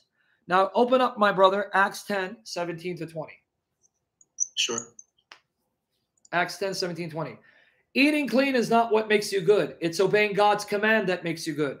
So if God tells you, eat this, and you do, then you're good. Don't eat this, and you don't, then you're good. So it's not the eating per se that makes you good. It's the compliance and obedience to God's command that makes you good or bad. Because what is sin? Breaking the law of God. Okay, now read for me Acts 10, 17 to 20. Now, while Peter wondered within himself what this vision which he had seen meant, behold, the man who had been sent from Cornelius had made inquiry for Simon's house and stood before the gate. And they called and asked whether Simon, whose surname was Peter, was lodging there. While Peter thought about the vision, the Spirit said to him, "Behold, 3 men are seeking you. Arise, therefore, go down and go with them, doubting nothing, for I have sent them." Now, how many men? 3. Now, notice who's speaking to Peter, the Holy Spirit. Notice who's commanding Peter, the Holy Spirit. Notice who sent these 3 men to Peter, the Holy Spirit. Now, notice how majestic, glorious, and wonderful and beautiful the Holy Spirit is. Number 1, the Holy Spirit is a person. He speaks and commands. He's not an active force. So much for the Jehovah's Witnesses. Number 2, the Holy Spirit is the Lord God of the church, because notice he commands Peter. He tells Peter what to do, when to do it, how to do it, and Peter must obey or suffer discipline. So it shows you the Holy Spirit is the Lord God of the church. He orders the church, he commands the church, and he tells the church what the church must do. Number 3, notice it's the Holy Spirit who brings people to salvation, because the Holy Spirit says, "I brought these men to you. Do not hesitate. Go immediately with them." You see how glorious the Holy Spirit is? It's the Spirit that convicts you of your sin. It's the Spirit that makes you aware of your sin. It's the Spirit that shows you need Jesus. And it's the Spirit that brings the right teachers to preach the gospel to get you saved. The Holy Spirit does it from beginning to end. You see how much meat there is about the Holy Spirit in those two verses? But another connection. Are you ready for another connection? You guys, are you all up and alert, or are you asleep? Another connection. How many Gentiles did the Holy Spirit send to Peter? How many? 3. How many times did Peter see the vision of clean and unclean animals where God said, do not call anything unclean that I made clean? 3 times. 3 times, right? Mm-hmm. Okay. Why 3 times? Because each vision represented what? The man, the Gentile. 3 men. 3 men, 3 times he's told, don't call anything unclean that God makes clean. Because the threefold vision represented the 3 Gentiles whom God was about to make clean. Therefore, Peter, don't you look down upon them and consider them unclean, because God is going to make Gentiles clean with you. But there's another reason why 3. It is the work of the Trinity to make anyone clean. It is the work of the Father, the work of the Son, and the work of the Holy Spirit to make anyone clean. So 3 men, 3 visions, 3 persons of the Godhead, the Trinity. Sinking in? Yep. Because you went silent. No, I'm hearing you. Okay. Why 3 times? 3 Gentiles whom God is going to make clean. But also, it is the work of the triune God to make anyone clean. It's the work of the Father, the work of the Son, the work of the Holy Spirit. These 3 persons of the Godhead, they alone are God who makes anyone clean. So now, let's see how Peter interpreted the dream. How Peter interpreted the dream. Go to Acts 10:28. He's now entered Cornelius's house. In fact, read from Acts 10, read 24 to 28. Watch here, guys. And the following day, they entered. What? At the following day, they entered Caesarea. Caesarea Philippi. I can. Oh man, I'm sorry. That's okay. You know why Cornelius? Caesarea Philippi is important? Why? Caesarea Philippi was the place where Peter confessed Jesus Christ is the Son of the living God. And Jesus said, blessed are you, Simon Bar-Jonah. Flesh and blood did not reveal this to you, but my Father in heaven. And I say you are Kepha, and upon this Kepha I'll build my church. In Matthew 16, 13 to 18, it was at Caesarea Philippi where the Father revealed to Peter by the Holy Spirit, Jesus is the Christ, the Son of the living God, which then moved Jesus to say, you are the rock upon whom I'll build my church, and I'll give you the keys of the kingdom of heaven, that what you bind on earth will be bound in heaven, what you loose on earth will be loose in heaven. Is it a coincidence? This is the same place that Peter now opens up the kingdom of God for the first Gentile family. Is that a coincidence? You see the rock discharging the keys by opening the kingdom of heaven for the first Gentile converts at the same place where Jesus said to him, blessed are you, Simon Bar-Jonah, for flesh and blood did not reveal this to you, but my Father in heaven. And then I read 18, and I tell you, you are Kepha, and upon this Kepha I'll build my church. And then 19, in Matthew 16, 19, he says, and to you has been given the keys of the kingdom of heaven. What you bind on earth shall be bound in heaven. What you loose on earth shall be loose in heaven. And here, that same place, Caesarea Philippi, Peter discharges the keys of the kingdom of heaven by opening the kingdom to the first Gentile convert, and the very place where Jesus said, you are the rock, you are blessed, and to you have been given the keys of the kingdom of heaven. Coincidence? Oh, no. Are you guys being blown away by how deep and rich, mute me, buddy, I can hear myself through your computer, how deep and rich the scriptures are? Now read 25 to 28. Got you. As Peter was coming in, Cornelius met him and fell down at his feet and worshipped him. But Peter lifted him up, saying, "Stand up. I myself am also a man." And as he talked with him, he went in and found many who had come together. Then he said to them, "You know how unlawful it is for a Jewish man to keep company with or go to one of another nation. But God has shown me that I shall not call any man common or unclean." Okay, I'm confused. When did God show Peter not to call any man, even Gentiles that the Jews thought were unclean, common or unclean? When did God show Peter that? In his vision. Aha. Now, if you guys have been paying attention, here is the interpretation why God, during the Old Covenant period, distinguished between clean and unclean animals and other laws that were given for Israel. Because the animals represented nations. The clean animals and birds represented Israel, who at that time was the only nation set apart for God's glory, whereas all the other nations were allowed to steep in their sin. Now, however, the time had come for even the Gentiles to be made clean. So now in making all the animals and birds clean, that was a symbolic act by God to showing that the Gentiles will no longer be alienated and considered unclean. The Gentiles will be now cleansed by the blood of Jesus through faith in Jesus, born of the same Spirit, and they'll be one with you. So the animals that were given in the Old Testament were intended to point to a greater spiritual reality. Like there were clean animals and birds in distinction from unclean animals and birds, similarly, the nation of Israel was that clean animal, that clean bird that God distinguished from the unclean birds and unclean animals, typified by the Gentiles and their idolatry and immorality. But no more. No more. So everything in the Old Testament has a deeper, more rich spiritual meaning. Everything, even the dietary laws, even the priesthood, the sacrificial system, or why the Jews could not use two different threads for clothing. All of that had deeper, richer spiritual significance that points to Jesus Christ and his church.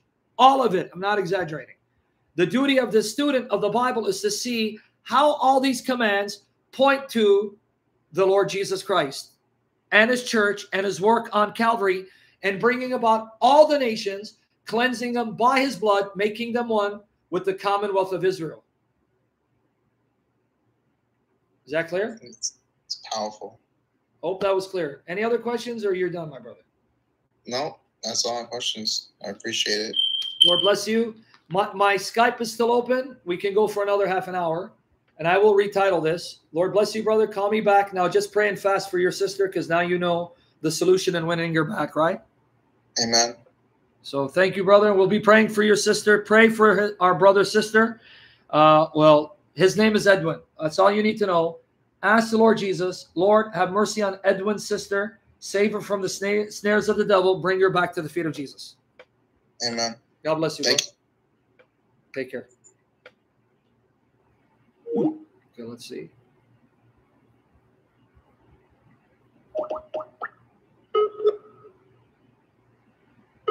Go, pal. I don't know if it's a Mohammedan. Okay, guys, Skype is open if you want to ask me any more questions. We'll take another half hour, I think, because we're close to the 2-minute mark, and I'll retitle this. We did go into super in-depth spiritual stuff. Super in-depth spiritual stuff. Glory to Jesus Christ. I prefer you call me on Skype so you can read the verses for me, guys. Everything good is from the Spirit in Jesus' name. Yellow. Hello. What's up, buddy? Nice to see you again. Yeah, I have questions. And go ahead, brother. I was listening to this clown Ataie, and I took some notes. Yes, as you're talking, Marie Eunice, you have an Assyrian name. Are you Assyrian, sister? Lord willing, I should start Messianic prophecies this week, unless people distract me again. Lord willing. Go ahead, brother. What's your question? He said something like, You said something like that poo. the historians, because he ran A little louder, brother. I can't hear you. The documentary hypothesis. Yes. What about the said documentary that the historian adheres to the prophet like Moses is I can't hear you. If you're not going to talk louder, brother, then you can talk to Timmy. The historians say that the prophet like Moses is Joshua, in contrast to the author of Jeremiah, who thinks that he is the prophet. Contrast to who? How? Contrast to who? Jeremiah, the author of Jeremiah, thinks he is the prophet like Moses in Deuteronomy 18:18. What's the objection? In contrast to the historians who thinks the prophet like Moses is Joshua. Yeah, what's the objection? The objection is that we are in trouble, supposedly, because it's or Joshua or Jeremiah, but can be both. Who said that? Who said it can't be both?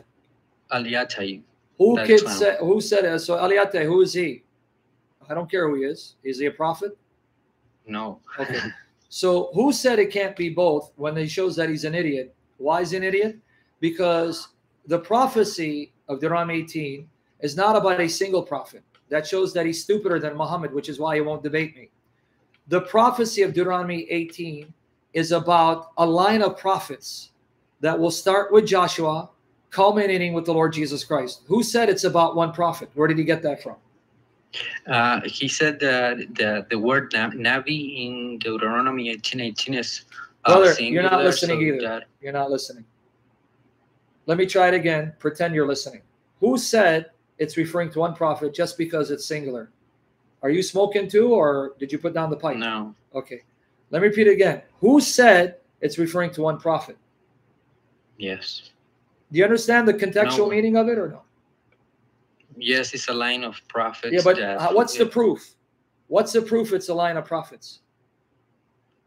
Well, the prophet Joshua was anointed by Moses. No, that has nothing to do with it. Oh. Because you didn't read the context carefully. That's why you're letting someone as stupid as Ali Ataie to trip you up. Go to Deuteronomy 18. Let's read the context so you can learn now what the context of Deuteronomy 18 is. Go to Deuteronomy 18, read 15 to 19. 15 to 19? Yeah. So you haven't read the context. You let this guy take you on for a ride because he's a demon. I expect him to lie because he's like his prophet, Muhammad, who is a demonic bastard who's now burning in hell. Glory to Jesus Christ. That's why he can only do lectures on Muslim channels, but he'd never invite me so I can expose him because I will humiliate him and end his ministry like Jesus ended his fake prophet's life. Glory to Jesus Christ. But read Deuteronomy 18, 15 to 19. The Lord your God will raise up for you a prophet like me from your midst, from your brethren. Him you shall hear according to all you desire of the Lord your God in Horeb in the day of the assembly. Oh, did you catch it? Wait, that's what you missed. Him you shall heed as you desired at the day of Horeb in the assembly. This is what you wanted. This is what you desired. And then finish it. Let me not hear again the voice of the Lord my God, nor let me see this great fire anymore, lest I die. And the Lord said to me, what they have spoken is good. I will raise up for them a prophet like you from among their brethren, and I will put my words in his mouth, and he shall speak to them all that I command him. And it shall be that whoever will not hear my words, which he speaks in my name, I will require it of him. Okay, now, notice why God is telling Moses to assure the Israelites, I will raise up a prophet like you and put my words in his mouth that they must heed and obey. Because that's what they asked on Horeb. Now, let's go see what they asked on Horeb. Go to Exodus 20, read verses 18 and 23. Exodus 20, verses 18 and 23. Now all the people witnessed the thunderings and the lightning flashes, the sound of the trumpet, and the mountain smoking. And when the people saw it, they trembled and stood afar off. Then they said to Moses, "You speak with us, and we will hear. But let not God speak with us, lest we die." Did you catch it? Yes. Moses, we don't want to hear God's voice audibly from the mountain, nor do we want to see the cloud anymore, because this is too much for us to handle. You speak to us directly. Now finish it. Keep reading. And Moses said to the people, "Do not fear, for God has come to test you, and that his fear may be before you, so that you may not sin." So the people stood afar, but Moses drew near the thick darkness where God was. Mm-hmm. Then the Lord said to Moses, "Thus you shall say to the children of Israel, you have seen that I have talked with you from heaven. You shall not make anything to be with me, gods of silver or gods of gold you shall not make for yourselves." You got it now, right? So you understand what Yes. Deuteronomy 18 is saying. You remember when I appeared to you in the cloud and you heard my voice audibly and you were so afraid, you said, "Moses, you speak to us directly. We don't need to hear from God anymore. We know God is real. We know you're God's prophet. You speak to us." So now here's the dilemma. Moses is about to die. Since they don't want God to appear to them anymore and speak to them from heaven in an audible voice because it's too much for them to handle, what's going to happen now? Moses is dead. Is God going to be silent? No, because from now on, I'll be raising up prophets like him, and he will be speaking to you from me and reveal to you my words. That's how we know it's not about one prophet. It's a succession of prophets, an office of prophethood that will continue speaking to the people on God's behalf because God is honoring their request. You don't want me to speak to you? I'm going to send you a prophet like Moses, and he will speak to you from now on, now that Moses is about to die. So don't worry about it. I won't be silent. I won't abandon you, nor will you hear my voice anymore, because I'm going to honor your request and raise up a man like Moses who will be my prophet speaking to you. Yes. So who was the first prophet to fulfill that role? Joshua. And then after him came other prophets. Exactly. Yes. So where did this pagan, stone-licking coward get the idea Deuteronomy 18 is about one prophet? Yes. And now notice how this destroys Muhammad. Why? Notice the prophet is for Israel so that God's revelation will continue to Israel. But instead of God making known his revelation directly from heaven, he's going to send human male figures, as well as females, by the way, even female prophets, to then continue to make God's will known to them, which means that the prophet has to be an Israelite. It makes no sense for God to say, "I'm going to raise up an Arab to speak to you," when the context is, "All right, God, we don't want to hear from you anymore. We know you're God. We know Moses is your prophet. Your voice is too majestic. We can't handle it. Let Moses speak to us." But now Moses is about to die. Then what? Don't worry. I'm going to continue this pattern and raising up human beings to speak to you, the Israelites, and continue to make my will known to you. How in the world does this make sense as a prophecy of an Arab? Yes, it makes no sense. You see why I have no respect for Ali Ataie? Why I called him out and said, "Coward, debate me"? Because I have no respect for people who will pervert my Bible and assault my God in order to deceive people to follow a pedophile who's burning in hell. But any other questions, brother? No, just to make everyone know how stupid he is. Yeah. He said that Deuteronomy 18:16 rules out Jesus as the prophet. Why? Because he said that the prophet will be a mouthpiece of God and not God. And since we claim that Jesus is God, he can. Okay, let me now destroy that argument. You ready for me to destroy that argument? Yes, please. You see why I tell you he's a fraud, he's a fake, and he won't debate me? Because I called him out. He won't debate me. You know why? Okay, he just said, notice the argument. See, the prophet can't be Jesus. Why? Because the prophet will speak God's words. God will put God's words in his mouth. Therefore, the prophet is not God, but distinct from God. Okay, go to Exodus 7, verse 1. Read for me Exodus 7, verse 1. So the Lord said to Moses, see, I have made you as God to Pharaoh. No, wait. The word as is Aaron- not in the Hebrew. Literally, it's, see, I've made you, Moses, Elohim to Pharaoh. Read it again. So the Lord said to Moses, see, I have made you as God to Pharaoh, and Aaron your brother shall be your prophet. Oh, wow. Now notice, the word as is not in the Hebrew. It's literally, I will make you Elohim to Pharaoh and Moses your prophet. So that means the prophet, like Moses, has to be Elohim, like Moses was. You caught it? Yeah. The prophet will be God like Moses was. Now, Moses wasn't God in nature. He was God in function. He functioned in the role of God. He acted in God's place, so he's called God in that sense, right? Yes. So you see how it backfires on him? The prophet, like Moses, will have to function as God, because Moses was God, Elohim to Pharaoh, and he had a prophet speaking for him, Aaron. In other words, it now backfires on him. Just like Moses was distinct from God and spoke God's words, but still function as God, the prophet will be distinct from God, but at the same time will also be God in some sense. Yes. So how does this refute Jesus being the prophet like Moses? Exactly. Because Moses is Elohim, God to Pharaoh. Aaron was his prophet. Now, Moses wasn't God in nature, but God in position and function. Therefore, Jesus, to be like Moses, would be distinct from God, but would also be God in some sense, just like Moses was God in some sense. And that's exactly who Jesus was.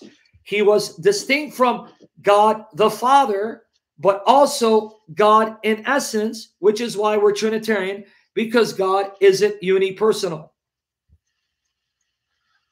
Yeah. You understand my point, or I confuse you? No, I got it.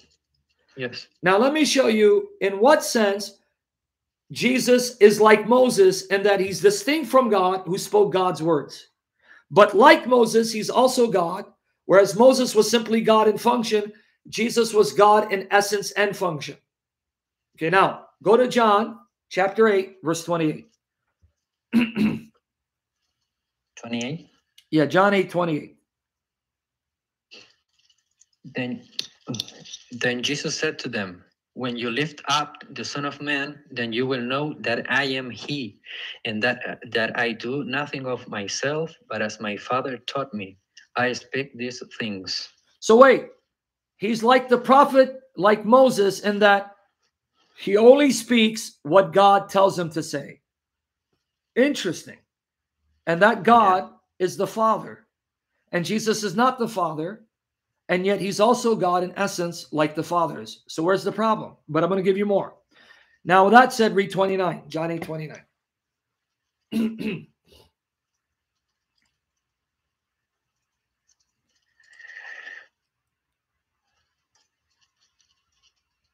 And he who sent me is with me. The Father has not left me alone, for I always do those things that please him. So you got it. I only speak what the Father tells me to say, what he teaches me to say, and I always do that which pleases him, even something Moses could not say. Now read John 5:30.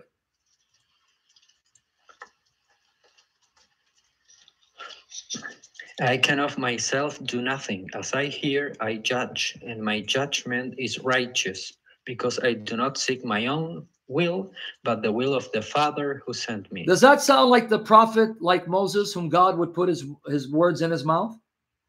Exactly. Yes, because God is triune. You can have God the Father putting his words in the mouth of God the Son, who's also flesh, and a man like Moses.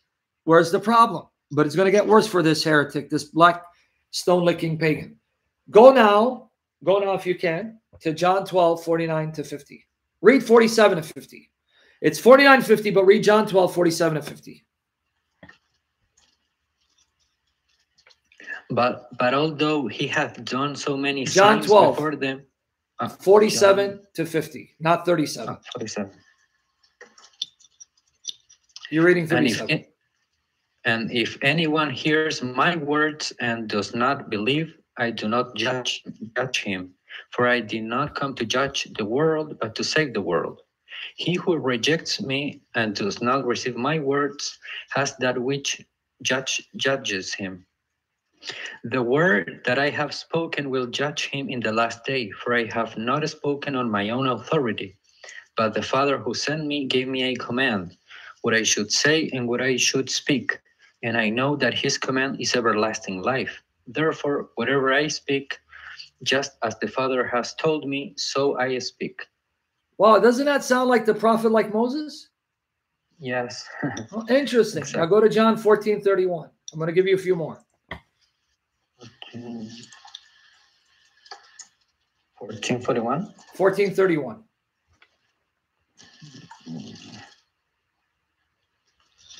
But that the world may know that I love the Father, and as the Father gave me commandment, so do I.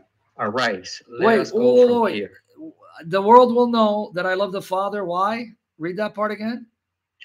But the world may know that I love the Father, and as the Father gave me commandment, so I do. So I do. Wait, Arise. so that sounds like the prophet like Moses, whom God would put his words in his mouth, and he would speak the words of God, and the people had to obey it. Interesting, huh? Yes. So John 15, verses 9 to 10. John 15, verses 9 to 10.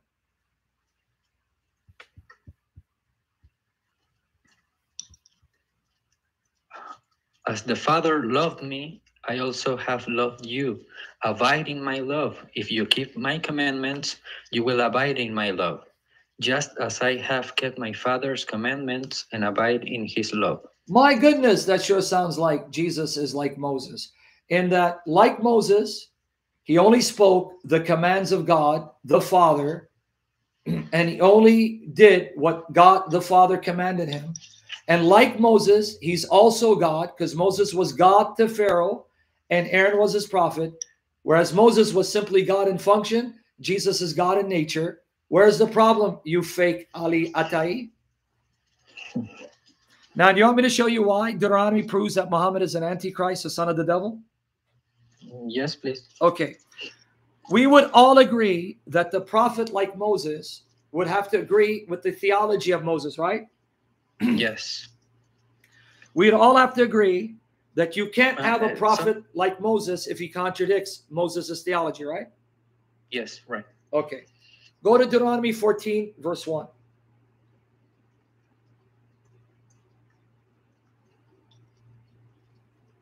You are the children of the Lord your God. You shall not cut yourselves nor shave the front of your head for the dead. Okay, so you are the children of the Lord your God. Now go to Deuteronomy 32, verse 6.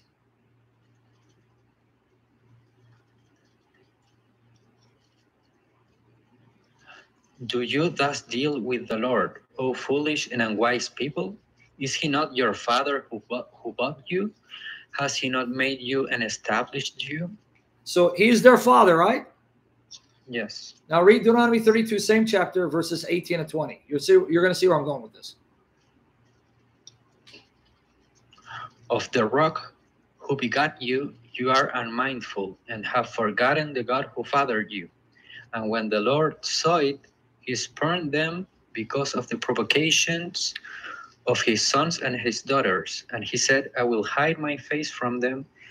I will see what their end will be, for they are a perverse generation, children in whom is no faith. Okay. God says, I fathered Israel. I begot Israel. They are my sons and daughters, but they are perverse. And then in Exodus 4, 22, 23, what did God tell Moses to tell Pharaoh? Go to Exodus 4, 22 to 23. Watch here.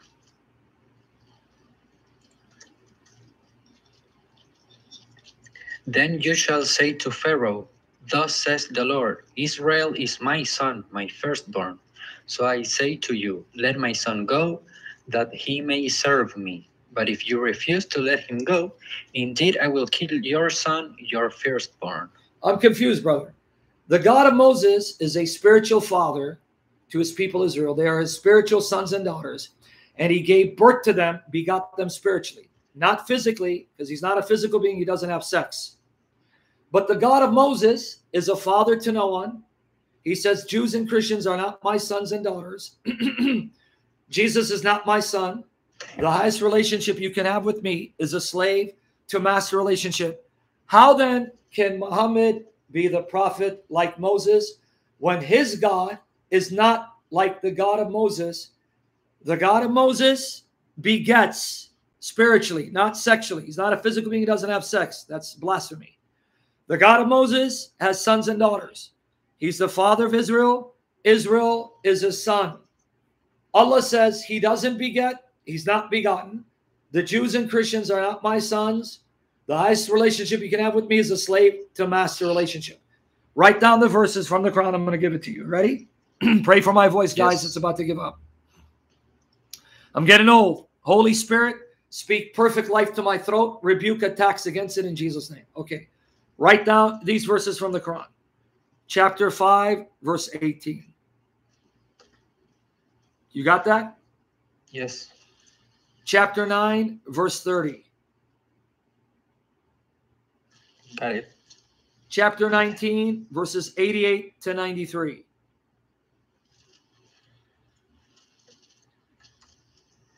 Yes. Chapter 39, verse 4. Got it. And then chapter 72, verse 3. Got it. How in the world can Muhammad be a prophet like Moses when he contradicts the theology of Moses and the spiritual fatherhood of God he denies?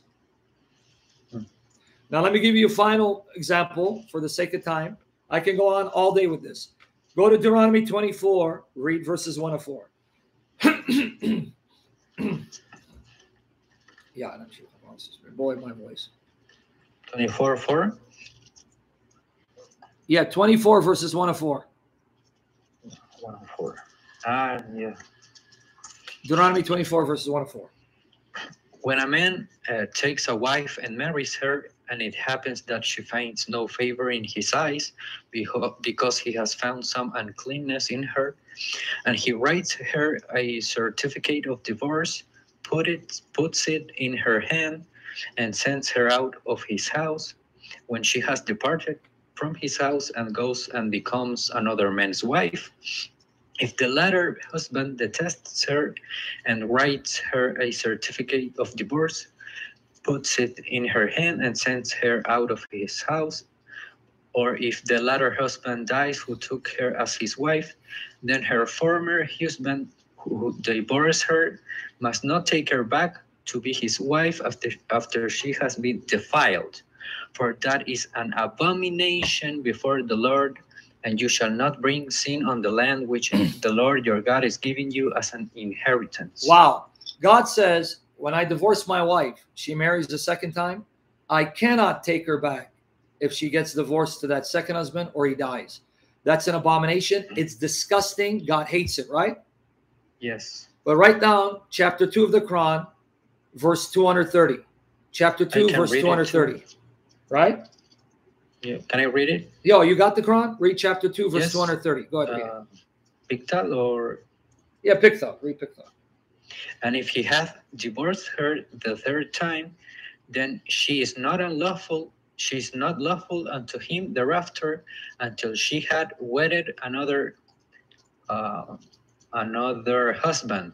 Then if he, the other husband, divorce her, it is no sin for both of them that they come together again if they consider that they are able to observe the limits of Allah. Wow. These are the limits of Allah. Hold on, brother. I'm confused. Finish it. Go ahead, finish it. Verse 30. 230. He manifesteth them for people who have knowledge. Wow. Okay, brother, I'm confused. The God of Muhammad says, if I divorce my wife irrevocably, I cannot remarry her until she marries another man. And according to that hadith, Muhammad says, not only marry another man, but that man has to have sex with her. Have sex actual intercourse with her. And then if he divorces her, only then I can take her back. The God of Moses says, you do that, you're disgusting, you're a pervert, you're an abomination. How then can Muhammad be the prophet like Moses when his fake God orders something that the true God of Moses says is disgusting, it's an abomination, I hate it, don't do it? Exactly. And I think Jesus condemns Muhammad in Matthew 19:9 for this very reason. And Jesus condemned Muhammad to hell because he lusted for his adopted son's wife, committing adultery in his heart, causing them to divorce and marrying her, according to Matthew 5, 27 to 28, 31 to 32.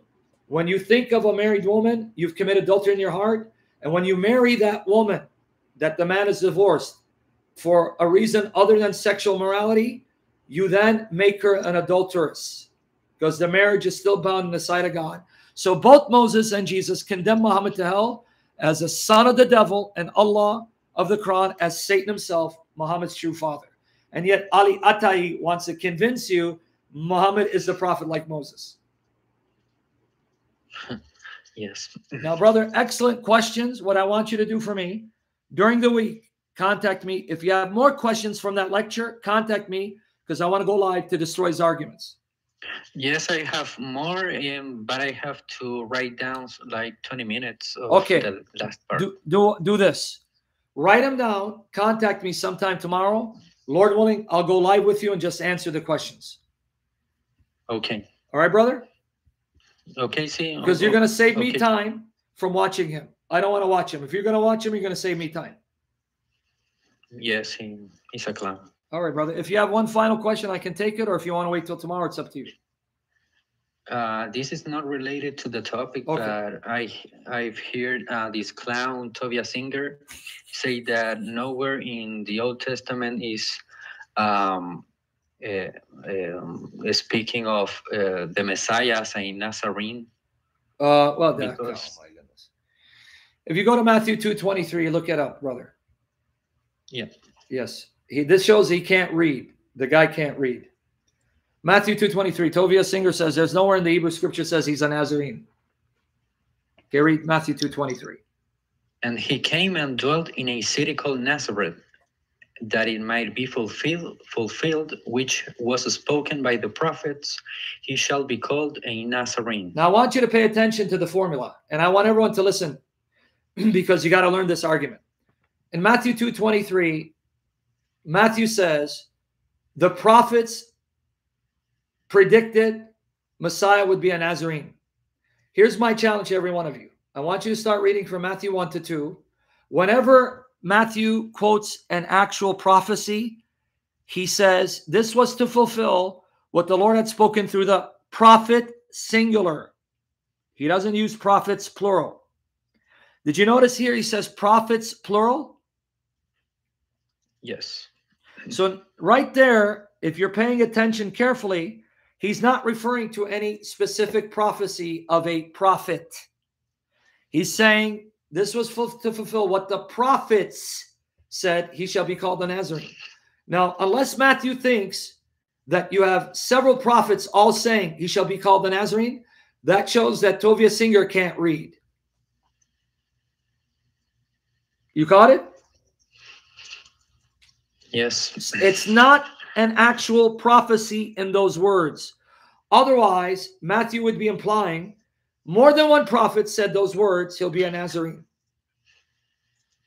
He's telling you that the prophets have, in general, mentioned the fact that Jesus is a Nazarene. Now, does Matthew mean the word Nazarene appears there? Or does Matthew mean that the prophet spoke of the Messiah, who is Jesus, in such a way that we shouldn't be surprised that he ends up being associated with Nazareth as a Nazarene? Why? Because the prophets talked about the Messiah being humble and humiliated, right? Yes. Isaiah 52 and other passages that talk about him being humble, humiliated, debased, rejected, condemned, scorned. Psalm 22, Daniel 9, right?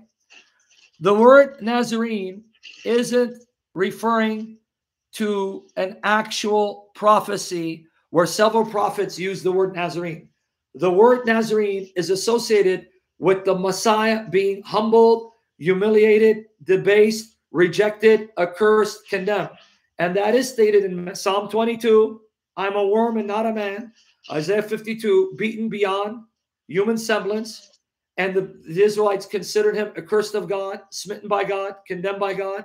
Daniel 9, Messiah cut off, humiliated but not for himself, so on and so forth. How do I know Nazarene is meant to convey Messiah's humiliation? Because Nazareth was viewed by zealous Jews as a place of ill repute, as less than ideal place to live in. How do I know? Go to John 1:45 and 46. I'm losing my voice, guys, so pray for me. 45. John 1:45, 146.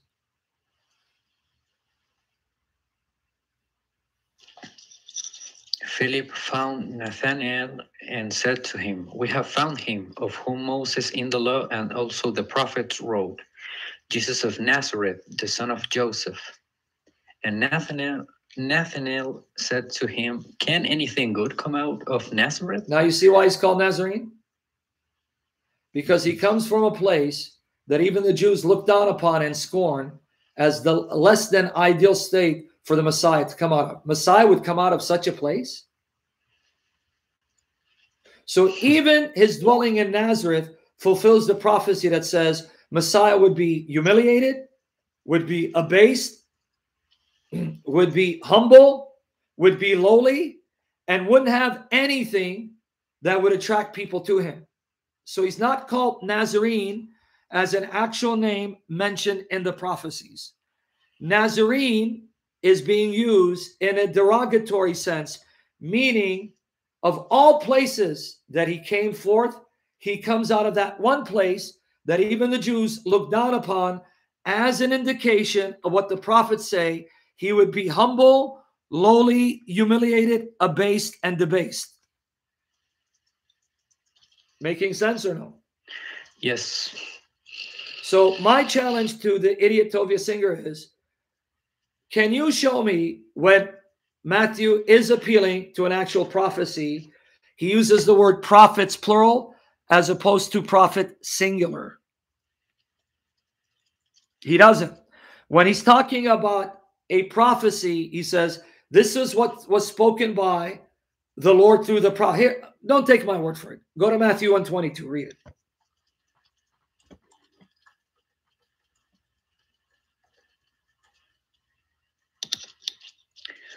So all this was done that it might be fulfilled, which was spoken by the Lord through the prophet, saying. Singular. Is it prophets? No. Okay. And then he quotes Isaiah 7:14. Now go to Matthew 2:15.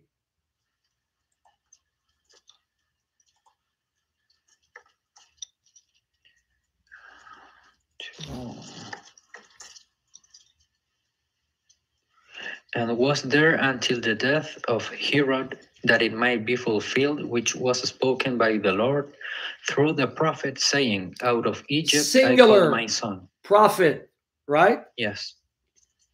Now continue from 16 all the way to 20. Then Herod, when he saw that he was deceived by the wise men, was exceedingly angry, and he sent forth and put to death all the male children who were in Bethlehem, and in all its districts from 2 years old and under, according to the time which he had determined from the wise men. Then was fulfilled what was spoken by Jeremiah the prophet. Singular. So saying. Now, if you had read all the way up, then Matthew expects you now to notice the difference in 23. Now read 23. Read the rest of it? Or? No, just read 23 because you caught it. Jeremiah the prophet, the prophet, singular, right? Yes. Now notice the difference in 23. And he came and dwelt in a city called Nazareth, that it might be fulfilled, which was spoken by the prophets. Now, why did he change plural? because he's not referring to any specific prophecy with that name. You caught it now? Yes. You saw what Nathanael said about Nazareth. Can anything good come out of it? In other words, Nazarene signified that the Messiah wouldn't come in the glory of a king. He would come humble, lowly, abased, debased, humiliated, which is why, of all places, he comes out of Nazareth, the very place that the Jews looked down upon with disgust. Mhm. So he's telling you that the prophets essentially prophesied that Messiah would be of such lowly status, humble status, that he would actually choose to come out of a place that was looked down upon, a place that wasn't viewed as being a place you would expect the King of Glory to come out of. Nazareth. So Nazarene signified Messiah being humble and lowly, of no reputation. It had nothing to do with the actual word appearing in the prophets. Do you think Matthew really meant that more than one prophet used the word Nazarene? Of course not. Making sense or not? Yes, making sense. Making sense. Is it sinking in? I don't want to move on until it sinks in.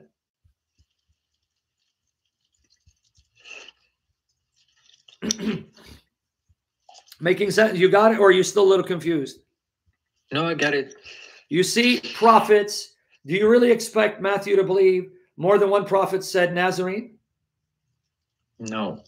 So he's telling you that the overall gist of the prophetic message is that Messiah would be lowly, humbled, humiliated, debased, and abased. And that's signified by the fact he comes out of Nazareth, a place that was looked down upon, that was considered to be of no use, especially for the Messiah to come out of. That's it. Yes, I got it. So thank the Lord Jesus. But Tovia Singer, he's a demon like Ali. Their father's the same, Satan, unless and until they repent. So yes. Excellent questions, brother. Contact me tomorrow when you're ready. We'll go live and we'll destroy Ataie for the glory of Jesus. God willing. Take care, brother. Excellent questions. Lord bless you. Take care. All right. Bye-bye. Bye-bye.